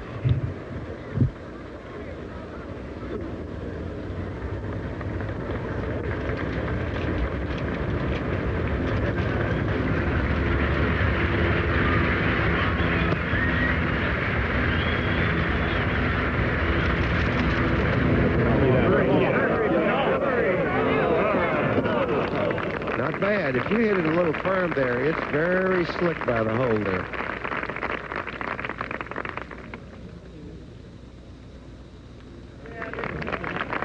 He's played 2 good holes in a row. It's a good iron shot at 13 and in the fairway at 14 and on the green.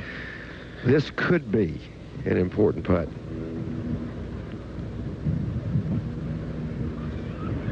To have any chance, I would think he's got to make this.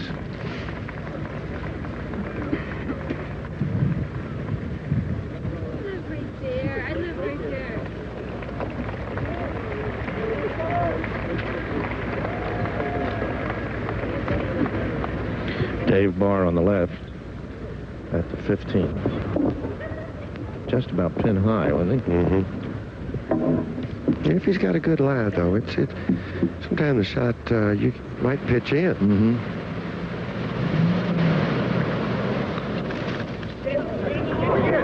Oh, he had that in mind, didn't he? Yeah, but maybe now he wishes he didn't have that in mind. Well, Chen just made bogey, so he drops to 1. And now it's Stewart for par. To stay even. Oh, dude. 3 putts there.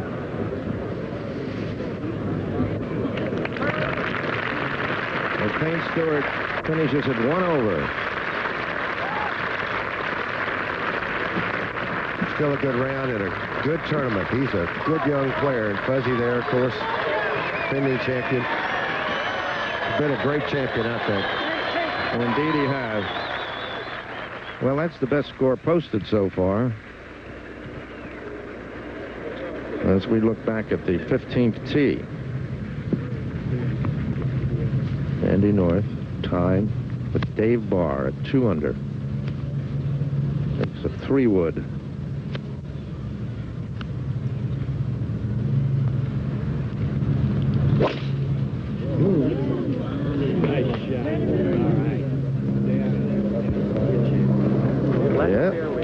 Maybe just when he needed it, he gets his swing back on track. And I was going to say, his whole demeanor is different, isn't it, than it was in the early holes. He looked like he was almost lackadaisical. He's very intense now. The lead of the Open will make you a little bit intense, Jack. What a story. He has contributed to United States Open lore. Tze-chung Chen.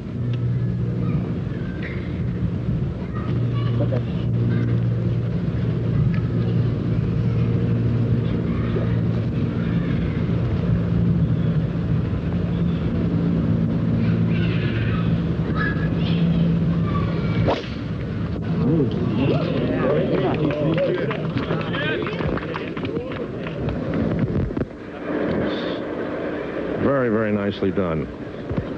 Now here's a putt for Dave Barr to hold part of the lead.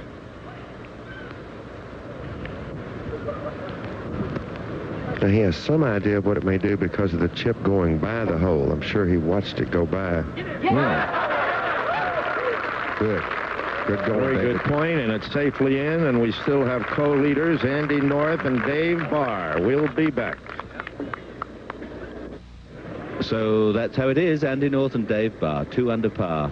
And if you go back just 4 days, they would probably have been 2 of the most unlikely candidates to be there at the top of the leaderboard, or indeed the other 3 names that are alongside them.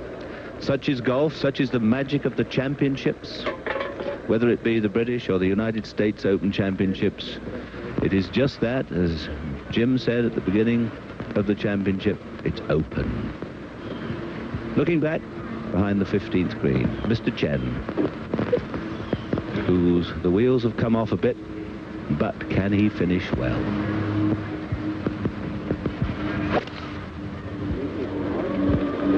Just under 400 yards. Beautiful shot. Looks good. Oh, Bob, it's a super shot. It's pulling back. A little unlucky. He played a 5-iron there, and it's jumped back at least 7 or 8 feet. Dave Barr on the 16th. Yeah. He's to crack it up the right-hand side of the fairway. The flag today in a punishing spot on the right-hand side of the green. And Dave Barr is in position A. Over the water he has to go, and the flag in that right-hand little corner.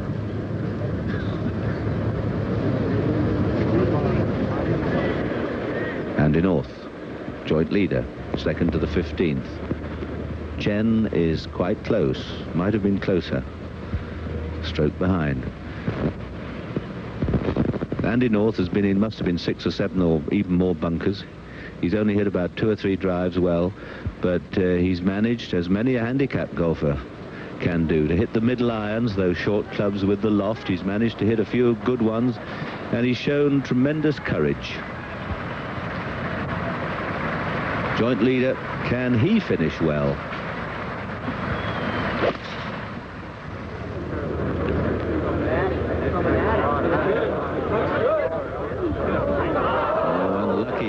Again, right on target. Another 10 or 12 feet, and that would have been stone dead.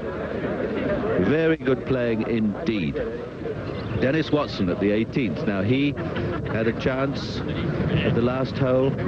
Just shaved it. Even par.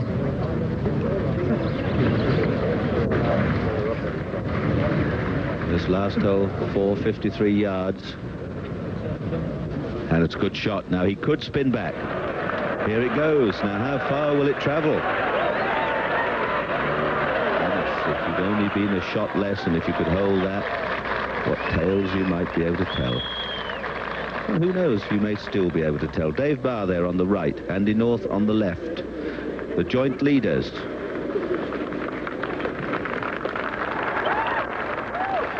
Coming up next, by the way, Peter, on many of these ABC stations, ABC's World News Sunday with Sam Donaldson. And that's going to be followed immediately by an ABC News special presentation, Hostage Flight TWA 847 with Peter Jennings. That'll be, of course, the latest information on the hostage situation and a complete wrap-up of the weekend's events. That's immediately following World News Sunday this evening at 7 o'clock Eastern Time. Peter?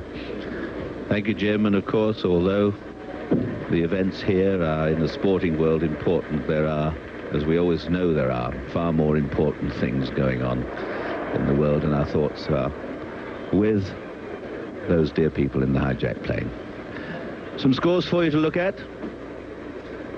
18th green now, and Denis Watson, who won 3 events on the tour last year, a huge amount of money, and here he is with a putt that would take him to 1 under par, and he, if he gets it, will have completed his round. The other players will have 3 or 4 holes to go. Ooh, and I don't know, it gets your old nerve ends tingling, particularly as I've drawn him in the ABC swindle. If he pops this in, I might be having a glass of sherbet tonight, who knows? But he would set the target. If this goes in, Watson would be 1 under par, and that would be a very good and stern target to set. But, of course, he's got to hold it. He had a chance on the last after a very good tee shot and looked as if he'd hold it, but it didn't go in. And this is a very testy little putt. Quick and quite a little bit of swing.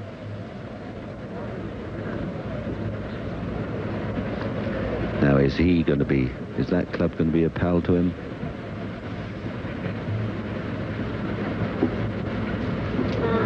No, he's not. tweaky one, wasn't it? That was a last green open putt, if ever I saw one, a tentative prod. Denis Watson, who had the two-stroke penalty, remember, which I must confess to my dear friends at the USGA, I think that's a hard rule. And the R&A, I think that might be reviewed. Fancy finishing even par with a two-shot penalty when the leaders are only 2 under par. I wonder what his thoughts will be. Andy North, Mr. a par.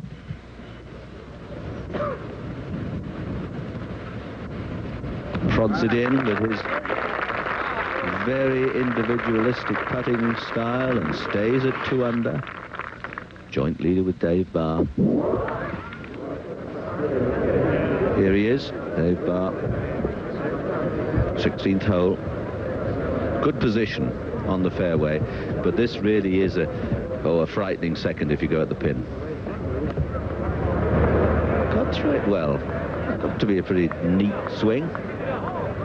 And a very neat shot. Oh, the nerve ends were a bit raw there. Stay Chen, 15th green.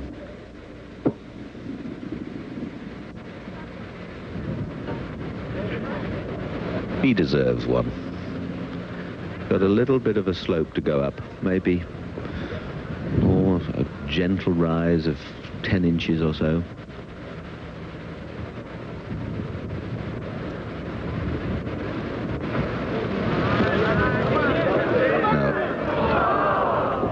Just not happening when he needed one most.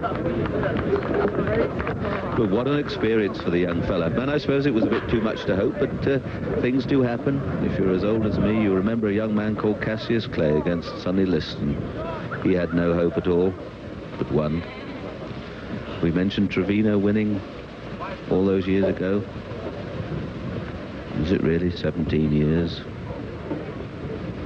Who knows, this man might still do it. This for his par 4. Yes, he gets it in. He stays 1 behind the leaders. There's still a few holes to go. Don't go far away. Wisconsin for Andy North, or Old Canada for Dave Barr, or a little oil for the lamps of Taiwan with Tze-chung Chen. We don't know, because the U.S. Open is up for grabs. It has returned to being the wide open, just when it seemed earlier this afternoon that Tze-chung Chen had it all wrapped up, ready to put it in his pocket. He came up with a quadruple bogey on the 5th hole, then took 3 more bogeys in succession, lost 7 strokes to par in 4 holes, seemed to be out of it. He came back, steadied, but it's Barr and North right now. Chen 1 behind. Any one of the 3 could win, or we could have a playoff at 18 holes tomorrow. The wind is up a little more. It's getting chilly here in the middle of June. Feels like football weather, not the U.S. Open.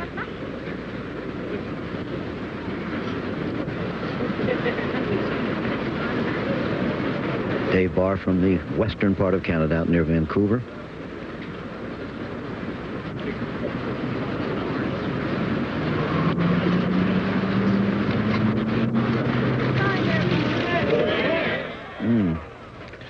Never was on track there, Jim. No, but not hit solid. When you see it bounce, usually you don't hit it solid and it doesn't get to the hole. Almost never goes in the hole if you see it bouncing up there, does it? I remember the great Byron Nelson used to point that out.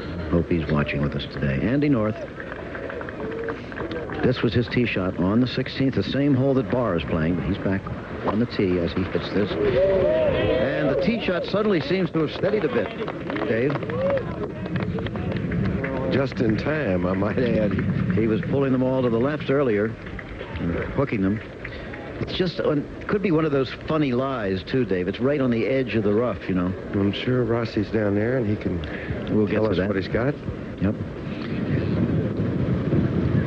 He really has a pretty good lie. The ball did get in the edge of the rough, but I don't think it's going to bother him. In fact, going into the wind, it'll make the ball go forward just a little, and that certainly doesn't hurt with that lake in front. Of course, you got to guard against the bunker and back.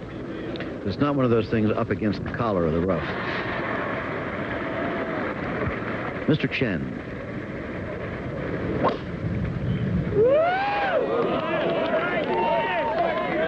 Let out a little shaft on that one. Yes, indeed. Gorgeous shot. Yeah, that's really in the correct side of the fairway, the right side. Rossi, how long a shot does Andy have from where he is, would you say? I would say Andy's 155 yards, Dave.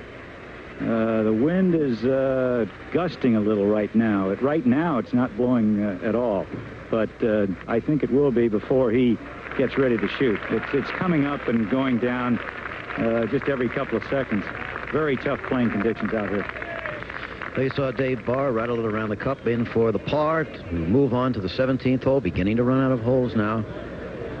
Yeah, but he's by the 16th hole. That's right. That's right. As we said earlier, in the final round, the final 9 holes, particularly the U.S. Open, the holes ahead of you do not present so much a birdie opportunity as trouble, or potential trouble.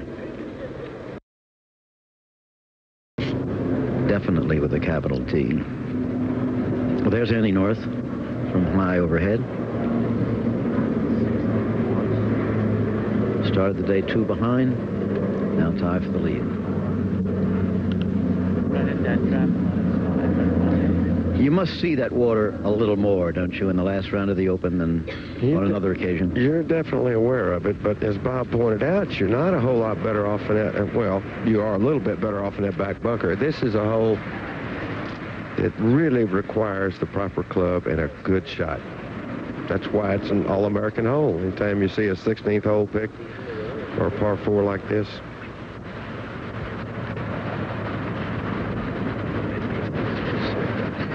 And if you miss, make it go left.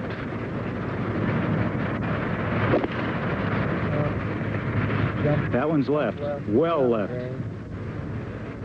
Yes, it is. Well, he knows that putt. If you remember yesterday, he made a knocked it over in from over there. Now to the 17th tee and Dave Barr. This last par 3 on the course.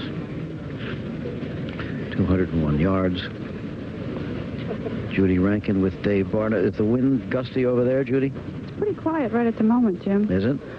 I tell you, he's just been a master today at keeping his concentration. He hasn't let a bogey bother him, and I think he might bring it in. So the way he pushed that grass down with his foot, you can do that on the tee, but don't try that anyplace else on the golf course. He's also stepping back here. He might just be taking a little look and see what's going on over at 16, which is just to his left. Well, they tell us he's considering a 3-iron right now. He's become much more deliberate choosing his clubs the last 3 or 4 holes. Here's the drama all in one picture. Barr on the left of your screen, and he looks back over to 16, where he knows that Andy North is with Tze-chung Chen. Up here on 18, very gusty up on the tower right now. But the wind's still down on 17. No. Did not Hit like it left, I think. Sit down, Sal. Sit down, ball, he said. Well, wait. Well, that'll take a little concentration. Now the second shot of Tze-chung Chen, trailing by 1 shot. This is what he did on 16.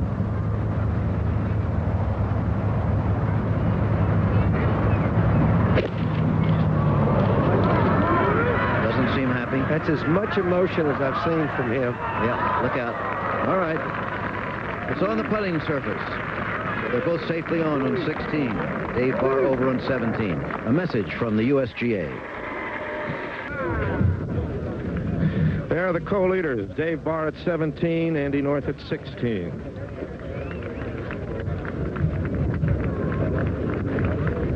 Dave has just overshot the green at 17, the par 3, and Andy North has a putt of considerable distance. And I'm sure what he's thinking is get down in 2. I'm sure that's what they're both thinking. He used to said that we hadn't seen that much emotion from Mr. Chen all week, and it's true, and we never saw that much emotion from Dave Barr either, so the lemon is getting squeezed, isn't it? I feel like a fish on a bank up there sometimes, Jack, trying to get a breath of air. Just, please, be still my heart. Andy North. Look at those eyes.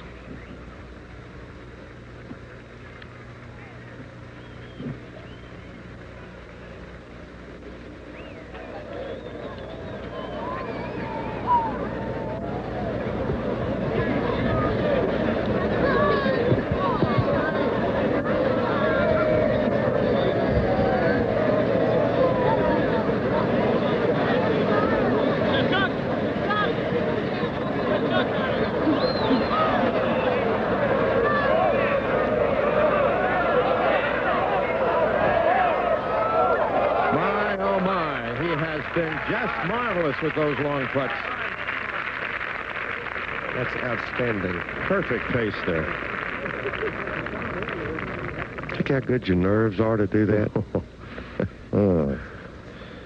And here are some scores in alphabetical order, so you can pick out your friends and uncles and relatives. Fathers on Father's Day. Yes.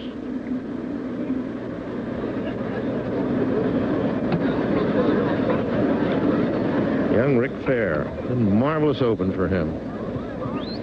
Could be very important to him to get him back in this tournament for next year if he finishes in the top 15 or get an invitation to the Masters possibly if you're in the top 16.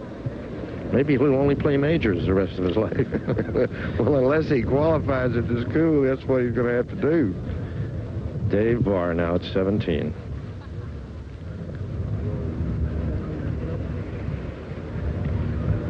And from where he is, he can see what Andy did back in 16. He's well aware of the situation. Oh, he's going to softly put it down. What is that? He might not have had any choice but to do that because of the ridge that runs down the center of that green. I was a little surprised, too, trying that shot at this moment. Now over at 16, Chen Tze-chung.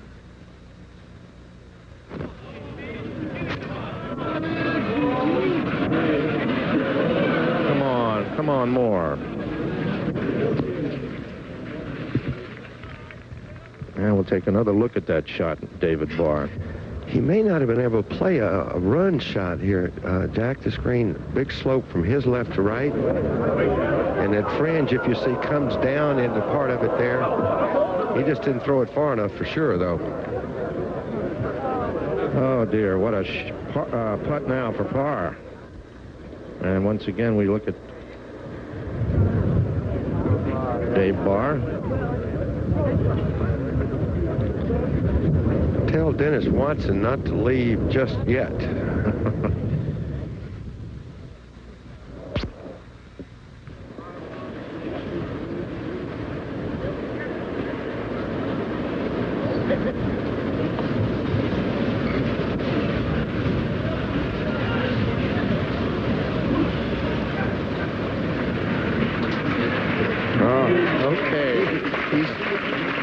That in there with his knees just a little.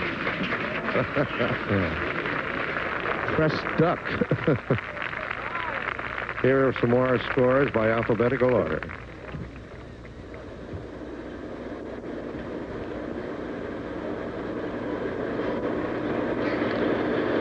Andy for par.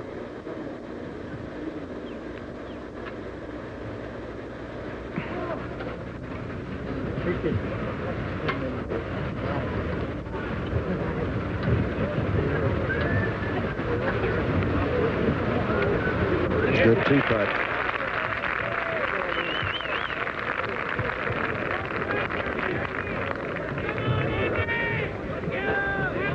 On to the 17th, where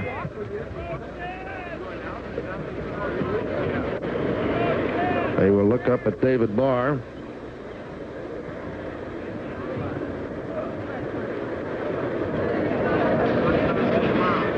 Imagine he feels very lonely at this moment. They all do, Jack. Just you and your caddy out there.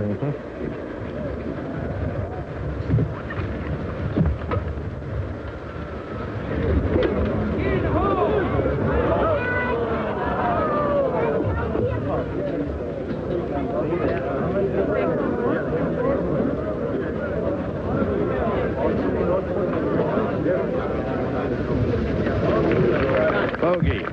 Drops him to 1 under. Judy, was that the reason you think that Dave gave that he hit that kind of a shot there? Did you see the lie? I tell you, his lie really wasn't too bad, but the severe undulation, the big hump between himself and the hole was his real problem. I'm surprised he didn't try to run the ball over it and play a big break. Now the leader by himself once again.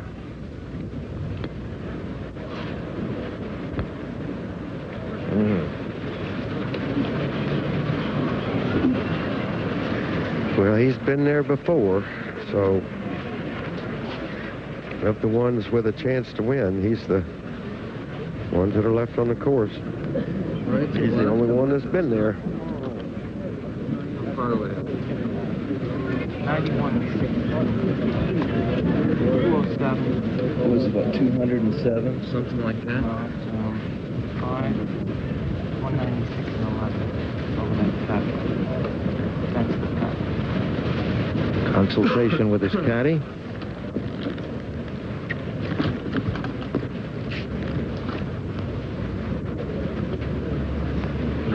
Did you get 40?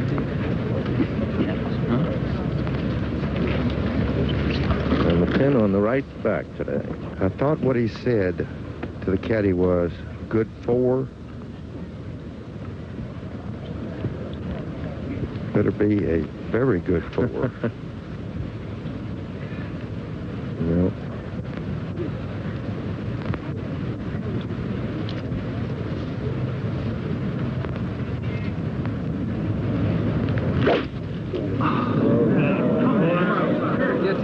That's to the right.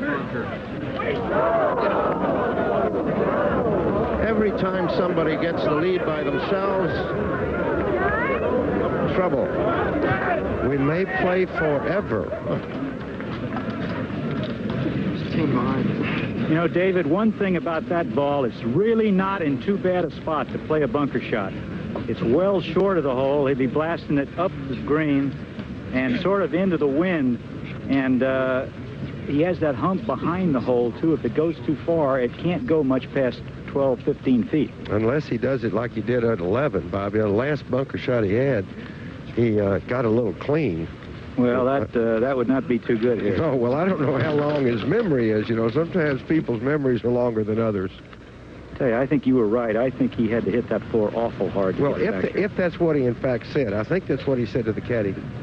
And that's what he hit for. Oh, it was? Now it's Chen's back in the ball game. Oh.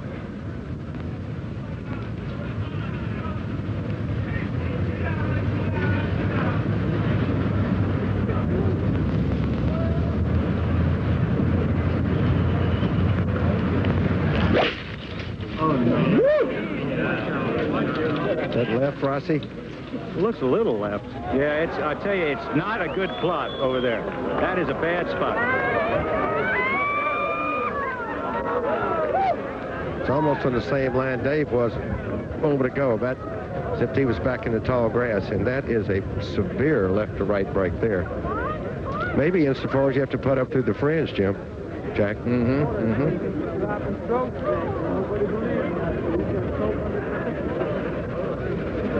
Meanwhile, the real world goes on. ABC News will have a special program this evening at 7 o'clock Eastern Time, immediately following ABC News World News Tonight Sunday. Hostage flight, TWA 847. Peter Jennings will be the host.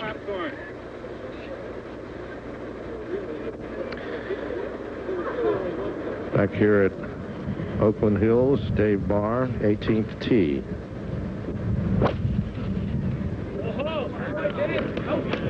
It looked like he was trying to send it out over those traps, and he didn't make it, did he? No.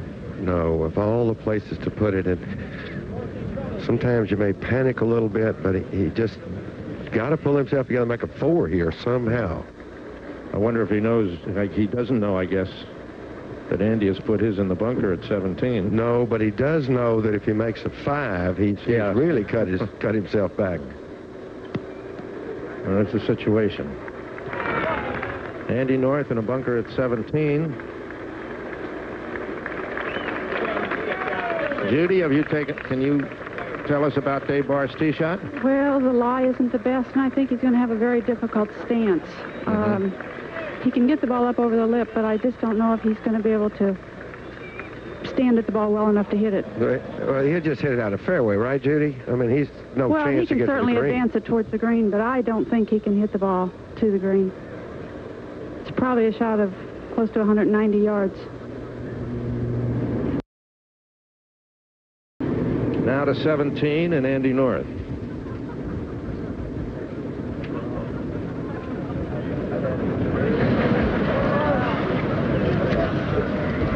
Who has an intimate knowledge of the bunkers at Oakland Hills. Like the Sandman today.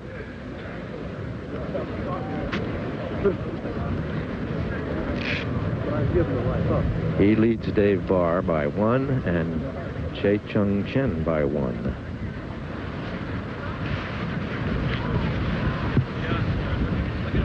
Feet above, ball tends to slide out going right. What a... Oh, my goodness! What a shot.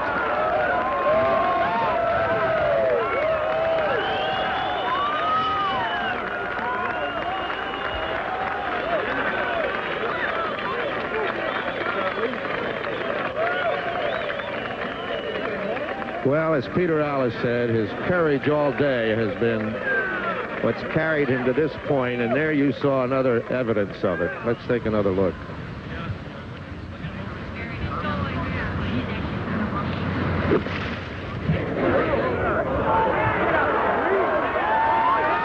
He knew it was good.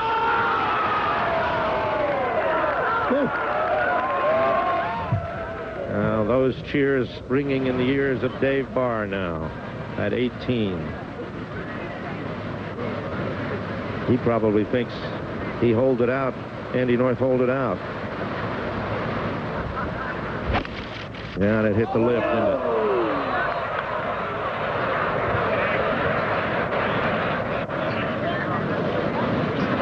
Oh, kind of disappeared on us, didn't it? Looked like he's really in deep on this next shot. Got a good ride.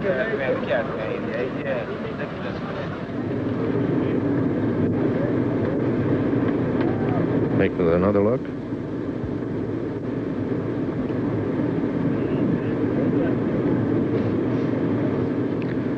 I guess then Judy was right about the stance, I guess. He just couldn't get enough onto it, Right. Now Chen at 17. I think he's got to go up near the fringe to the left there, to his left. Big swing to the right.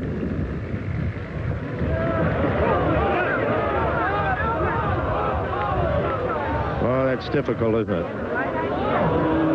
Hard to judge. Oh, it's still moving. Hey, you see what Dave Barr's problem was, and he was back a little bit on much the same line.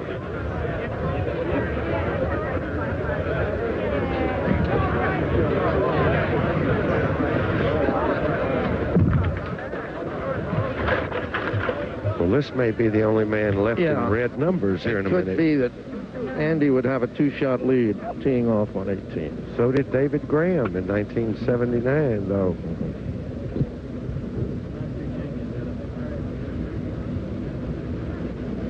When the PGA was held here. Next 25 minutes should be dramatic. There's Andy's scorecard. 1 birdie. But that was as good as a birdie there. He made some pars yesterday that were like birdies, too. What a magnificent sand shot by Andy North here at 17 to hold him at 2 under.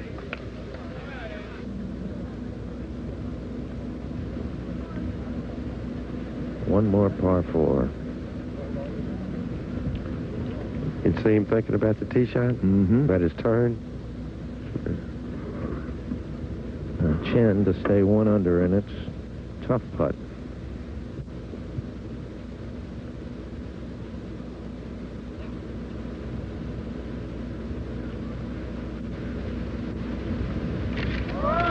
Hurry. Hurry. More. All right. Dead center, too. We'll never know. Himself on the head, huh? He's had great composure today. When any other time you might just want to run hide.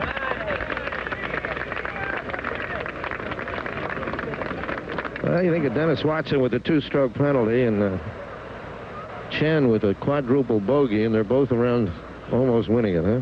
Yeah. Dave's lie doesn't look too bad, Jack, but he really needs to get this close. Yeah. You could hear him say, come down. Up, just off. Well, he knew that it flew. You can feel that as soon as you hit it.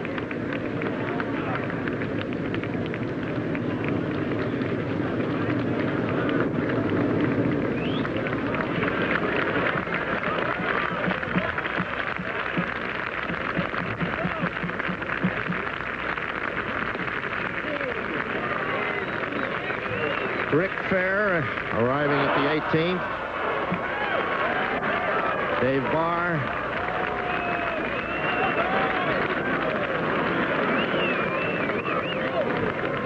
As Dave's looking at the scoreboard, he's probably surprised that Andy made the par there, and TC made the bogey at 17. An exuberant crowd here at 18. Think how long a lot of them have waited up there at 18 for this next half hour. That's pretty good. Also not making the cut here has been the sun. I mean, the weather hasn't been particularly good for spectators last 2 days, and they've turned out in great numbers. Here's the 18th. Andy North has 453 yards to go for his second Open Championship. You win one, you could be lucky, but if you win two, there's got to be something here. Tough driving hole. Those bunkers that you see to the right there are definitely in play. You just saw Dave Barr there. It's against the wind, out of bounds to the left, trees on the right of the bunkers. Looks like he started it out down the right, huh? Oh, what a time to come up with an A tee shot. That is driving your golf ball. And considering the way he drove it for 75, 80% of the round. That little white thing just back of his ball there, when we come back to his ball, is a little yardage indicator, and it's 196 to the center of the green from there. Chen Tze-chung at even.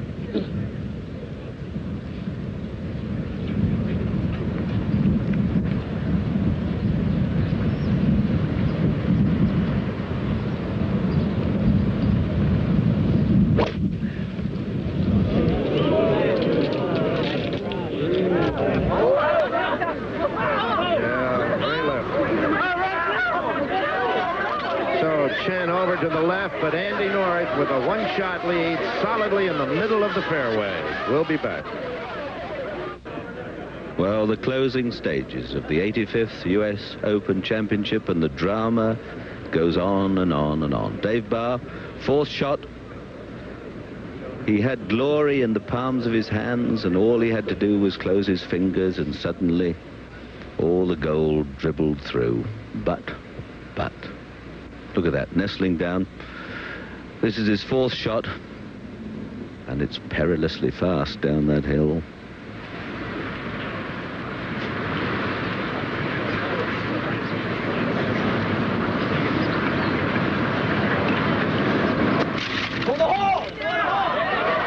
Looks good.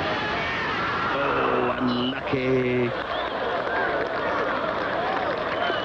And that right there, probably the greatest moment that you might have had in your life, might still be, but what a difference if that had gone in, because that means almost assuredly that Dave Barr is going to drop a stroke here at the last. He's going to finish an even par, tied with Denis Watson, who's already completed his round.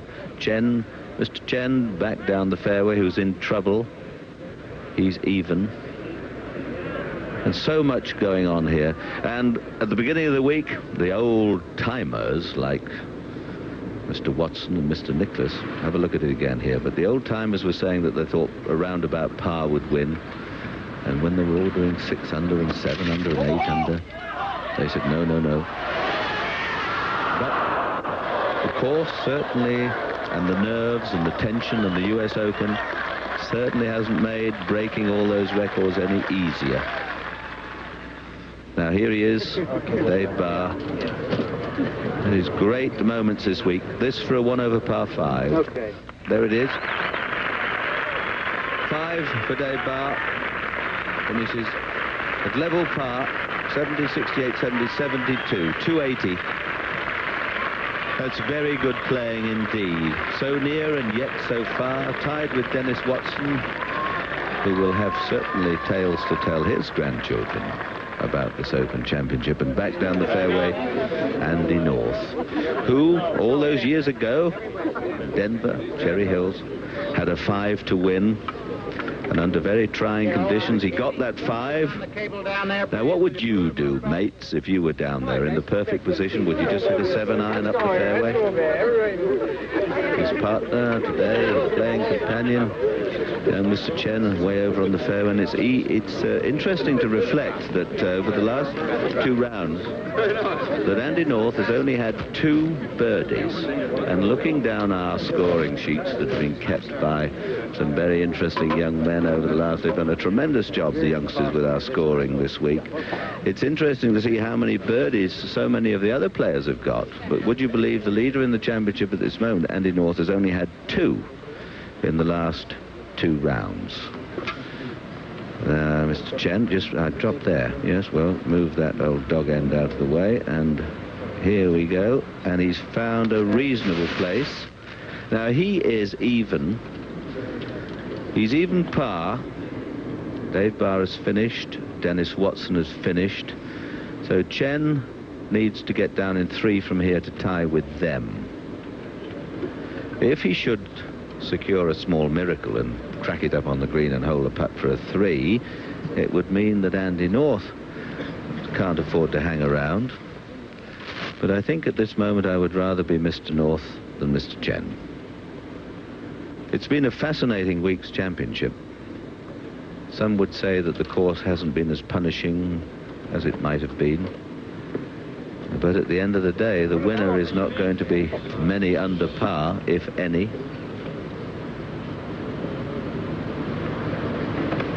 Now, here's the young man who took 8, hit the ball twice at the 5th, 5, 6, 7. He had a horrendous time. And all congratulations to him for keeping things going. Now, can he carry this ball up onto this 18th green?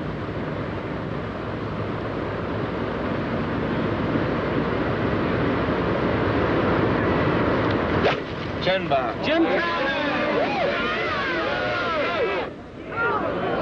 Well, a lot of noise, but there you see the result. And that was a very difficult shot, wasn't it, Bob?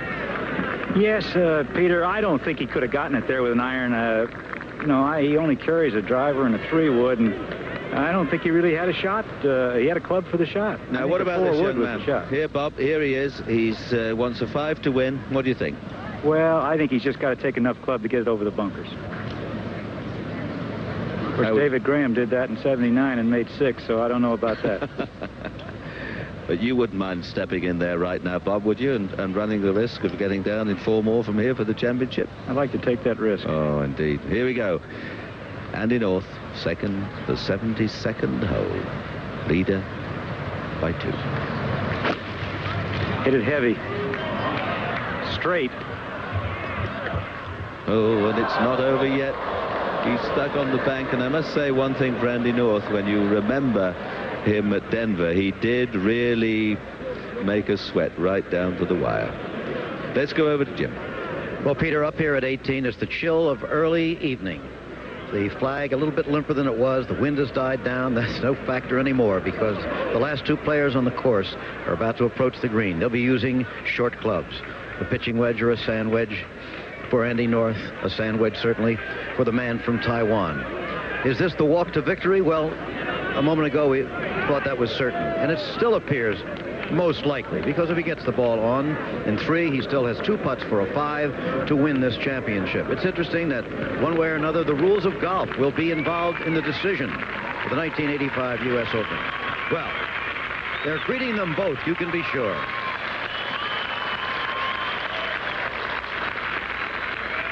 Here comes Andy.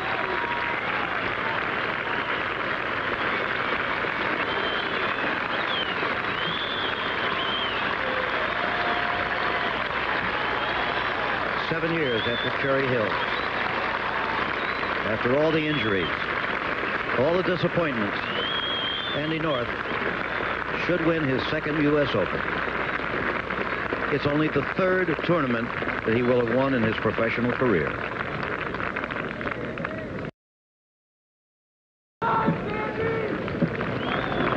Seven years ago, he had very much the same situation to win at Cherry Hills. Here was his third shot at that time. You can see the wind was blowing strongly. Jim, are, and how do you control yourself? That was Dave talking at the time. So similar. But on this occasion, he left it in the bunker. Now, he does not have a bunker in front of him to come up onto the green this time. But he is just about as far from the flagstick as he was at Cherry Hills. Just when all seemed safely in, he hit that bad shot. Similarity, too. You had two very hard finishing holes. 18 at Cherry Hills is a tough hole. But as you point out, there's no bunker between him and the hole there. And all he needs to do is just loft it on the front of the green.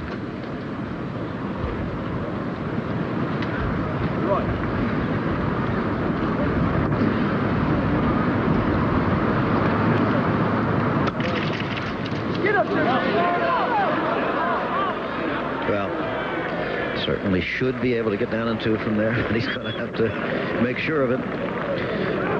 Andy North, we started to say the rules of golf are involved in the decision here one way or another. We had Denis Watson, who incurred a two-stroke penalty.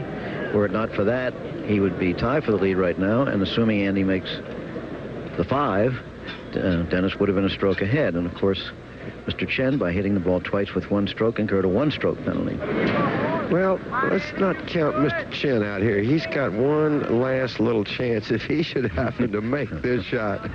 Now Andy's got to make his to win.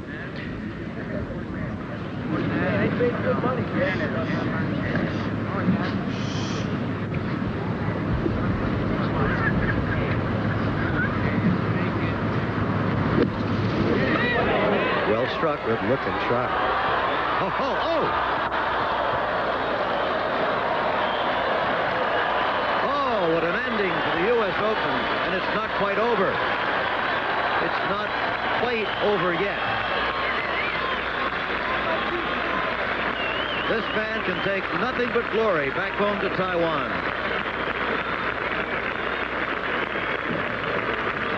Tze-chung Chen with the heart of a lion.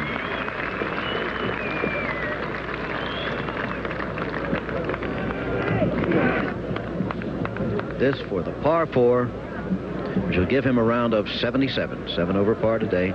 The bulk of that, well, all of that incurred on a string of 4 holes. Went 4 over on one hole, then 3 bogeys in a row after I think he kind of wonders what to do, and what he should do, really, is go ahead and finish. That's what he was asking Andy at this point, because the crowd is really waiting for Andy at this point, now that Chen didn't make his. Pretty good little bunker shot. We've seen an awful lot of different kinds of shots here. All right, for a round of 77, he comes in at even par and is tied for second place with Dave Barr of Canada and Denis Watson of South Africa. 3 foreign golfers tying for second, it appears, in the United States Open. But now it's time, it appears, for Happy Father's Day for Andy North, father of 2 daughters, 11 and 7 years old. If he gets down in 2 putts, he wins, just as he did 7 years ago. The only other tournament he's ever won as a pro was the Westchester Classic in 1977. But this will be 2 U.S. Opens.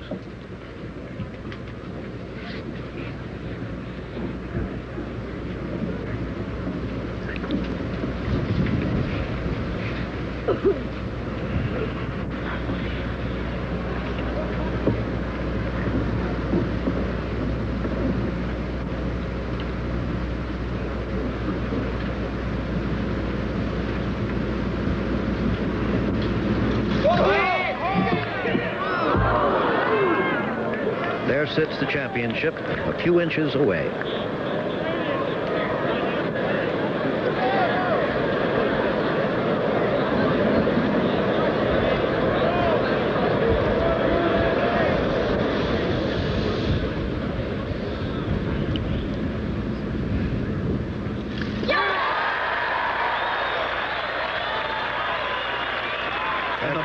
Story, never, ever give up.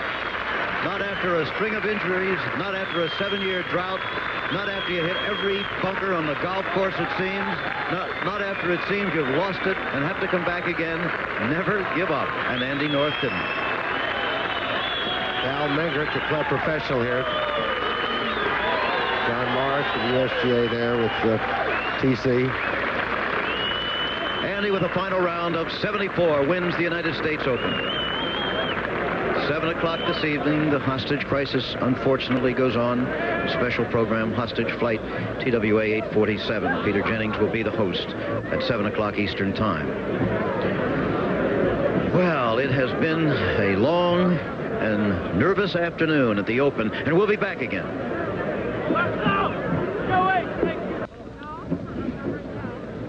We return to Oakland Hills, where Andy North of the United States and Madison, Wisconsin, has just won his second United States Open Golf Championship. We're going to be standing by, and we'll stay for a word with the champion. Meanwhile, here is the way they finished. Andy North just by 1 over Denis Watson of South Africa, Dave Barr of Canada, and Tze-chung Chen of Taiwan, and Seve Ballesteros of Spain at 1 over par.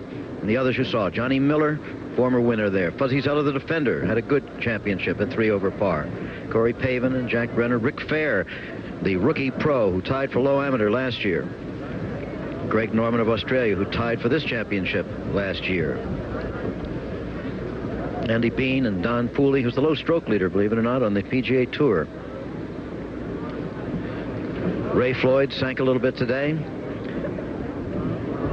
And that's the way it was. Coverage of the 85th United States Open Golf Championship has been brought to you by the investment firm of Smith Barney. They make money the old-fashioned way. They earn it. By Spalding, top-flight golf balls and Cannon clubs from Spalding, the winning combination. By Lincoln, and from the makers of Lincoln Town Car, Continental, and Mark 7. Lincoln, what a luxury car should be. And by Allied Corporation. Our advanced technology may be complex, but the results are often quite simple. We're moving it out. Yeah. As I said, however, we're not finished here yet. We're going to have a word with Andy North, the winner. As soon as he has checked his scorecard, that's his responsibility. Checked it carefully and make sure that all the scores are correct. First, a message from the USGA. And just a half an hour later, developments on the hostage situation, a special program, Hostage Flight, TWA 847 at 7 o'clock Eastern on ABC. Peter Jennings will be the host for ABC News. Here, it's a happy day for Andy North. And for all of us who have been working on this program, including our producer, Chuck Howard, our directors, Terry Jastro and Jim Jeanette, our update unit director, Bob Rosberg, Jr., the technical directors, Werner Gunther, Gary Larkins, and Bob Bernthal, our associate producers, Ben Harvey and Barbara Donahue, associate directors, Jack Graham and Ned Simon, technical manager, Bob Armbruster, Jeff Felger, and Bill Freiberger, and all the others. Now, let's go down to Greenside at the 18th and Jack Whittaker. Well, Jim, I've got a very elated but exhausted Andy North here. Andy, if you can win the Open once, you might be lucky, but you win it twice, you got to have a lot of talent. Well, I was awfully fortunate today. I didn't play very well. I drove in the rough every hole, it seemed like, and I started hitting some better shots toward the end, but you know, maybe get some of these guys off my back about what have I done lately. So, you know, it's great to finally win. Going through the years like I have the last 3, you start wondering if you're ever going to win again, and it's, you know, it's awfully nice to do it. Well, I think you gave us all an object lesson in courage. When you got the lead after that quadruple bogey, your driver was letting you down, your tee ball, but you never gave up. Well, my rhythm wasn't very good today, and, you know, I don't know if it was just, you know, a little overexcited. I just never felt like I get calmed down, and you know, you keep putting in the knee-high stuff every hole, eventually you're going to have some problems. And it caught up to me at 9, 10, 11. I hit some bad shots. But then I hit some better shots from there on and managed to make the birdie at the par 3, which was really a key turnaround. How about the sand shot at 17? Well, I've been playing really well out of the bunkers all year, and I hit such a terrible shot at 11 that it was such an easy shot, and I got a little too cute trying to really get it close. And it was nice to get another chance. I didn't want to put the ball left. I kind of told Mike, the kid's caddying for me, that I want it on the right part of the green. Even in the bunker, it's a lot better than having it 50 feet going over that crest. And I hit a terrible shot, and it ended up I hit a great bunker shot. You certainly did hit a great bunker shot, and you were looking at it right now, I think. There it is. A very nice swing, and it almost goes in. Well, that would have been pretty neat. I mean, I was very pleased to see that, where I didn't have to mess with it. Well, I bet the people in Madison, Wisconsin are very happy. Dancing in the streets up there tonight. Well, it's a great Father's Day, I'll tell you that. I know I made my father happy, and I made myself awfully happy, so it's nice. It'll be nice to get home. Congratulations, Andy. Thank you so much, okay? Jim? If you never understood the strain and the joy of the final round of the U.S. Open, you saw it on that face. The face of the new champion, Andy North. It's on Wisconsin. Coming up next on many of these ABC stations, ABC's World News Sunday, which will be followed immediately by the ABC News presentation, hostage flight TWA 847 with Peter Jennings. The latest, of course, on the hostage situation and a complete wrap-up of the weekend's events. That's immediately following World News Sunday at 7 Eastern. Travel arrangements made through and a promotional fee paid by United Airlines. Flying is United's job, and United is now serving 50 top cities in the United States. This has been a presentation of ABC Sports, recognized around the world as the leader in sports television.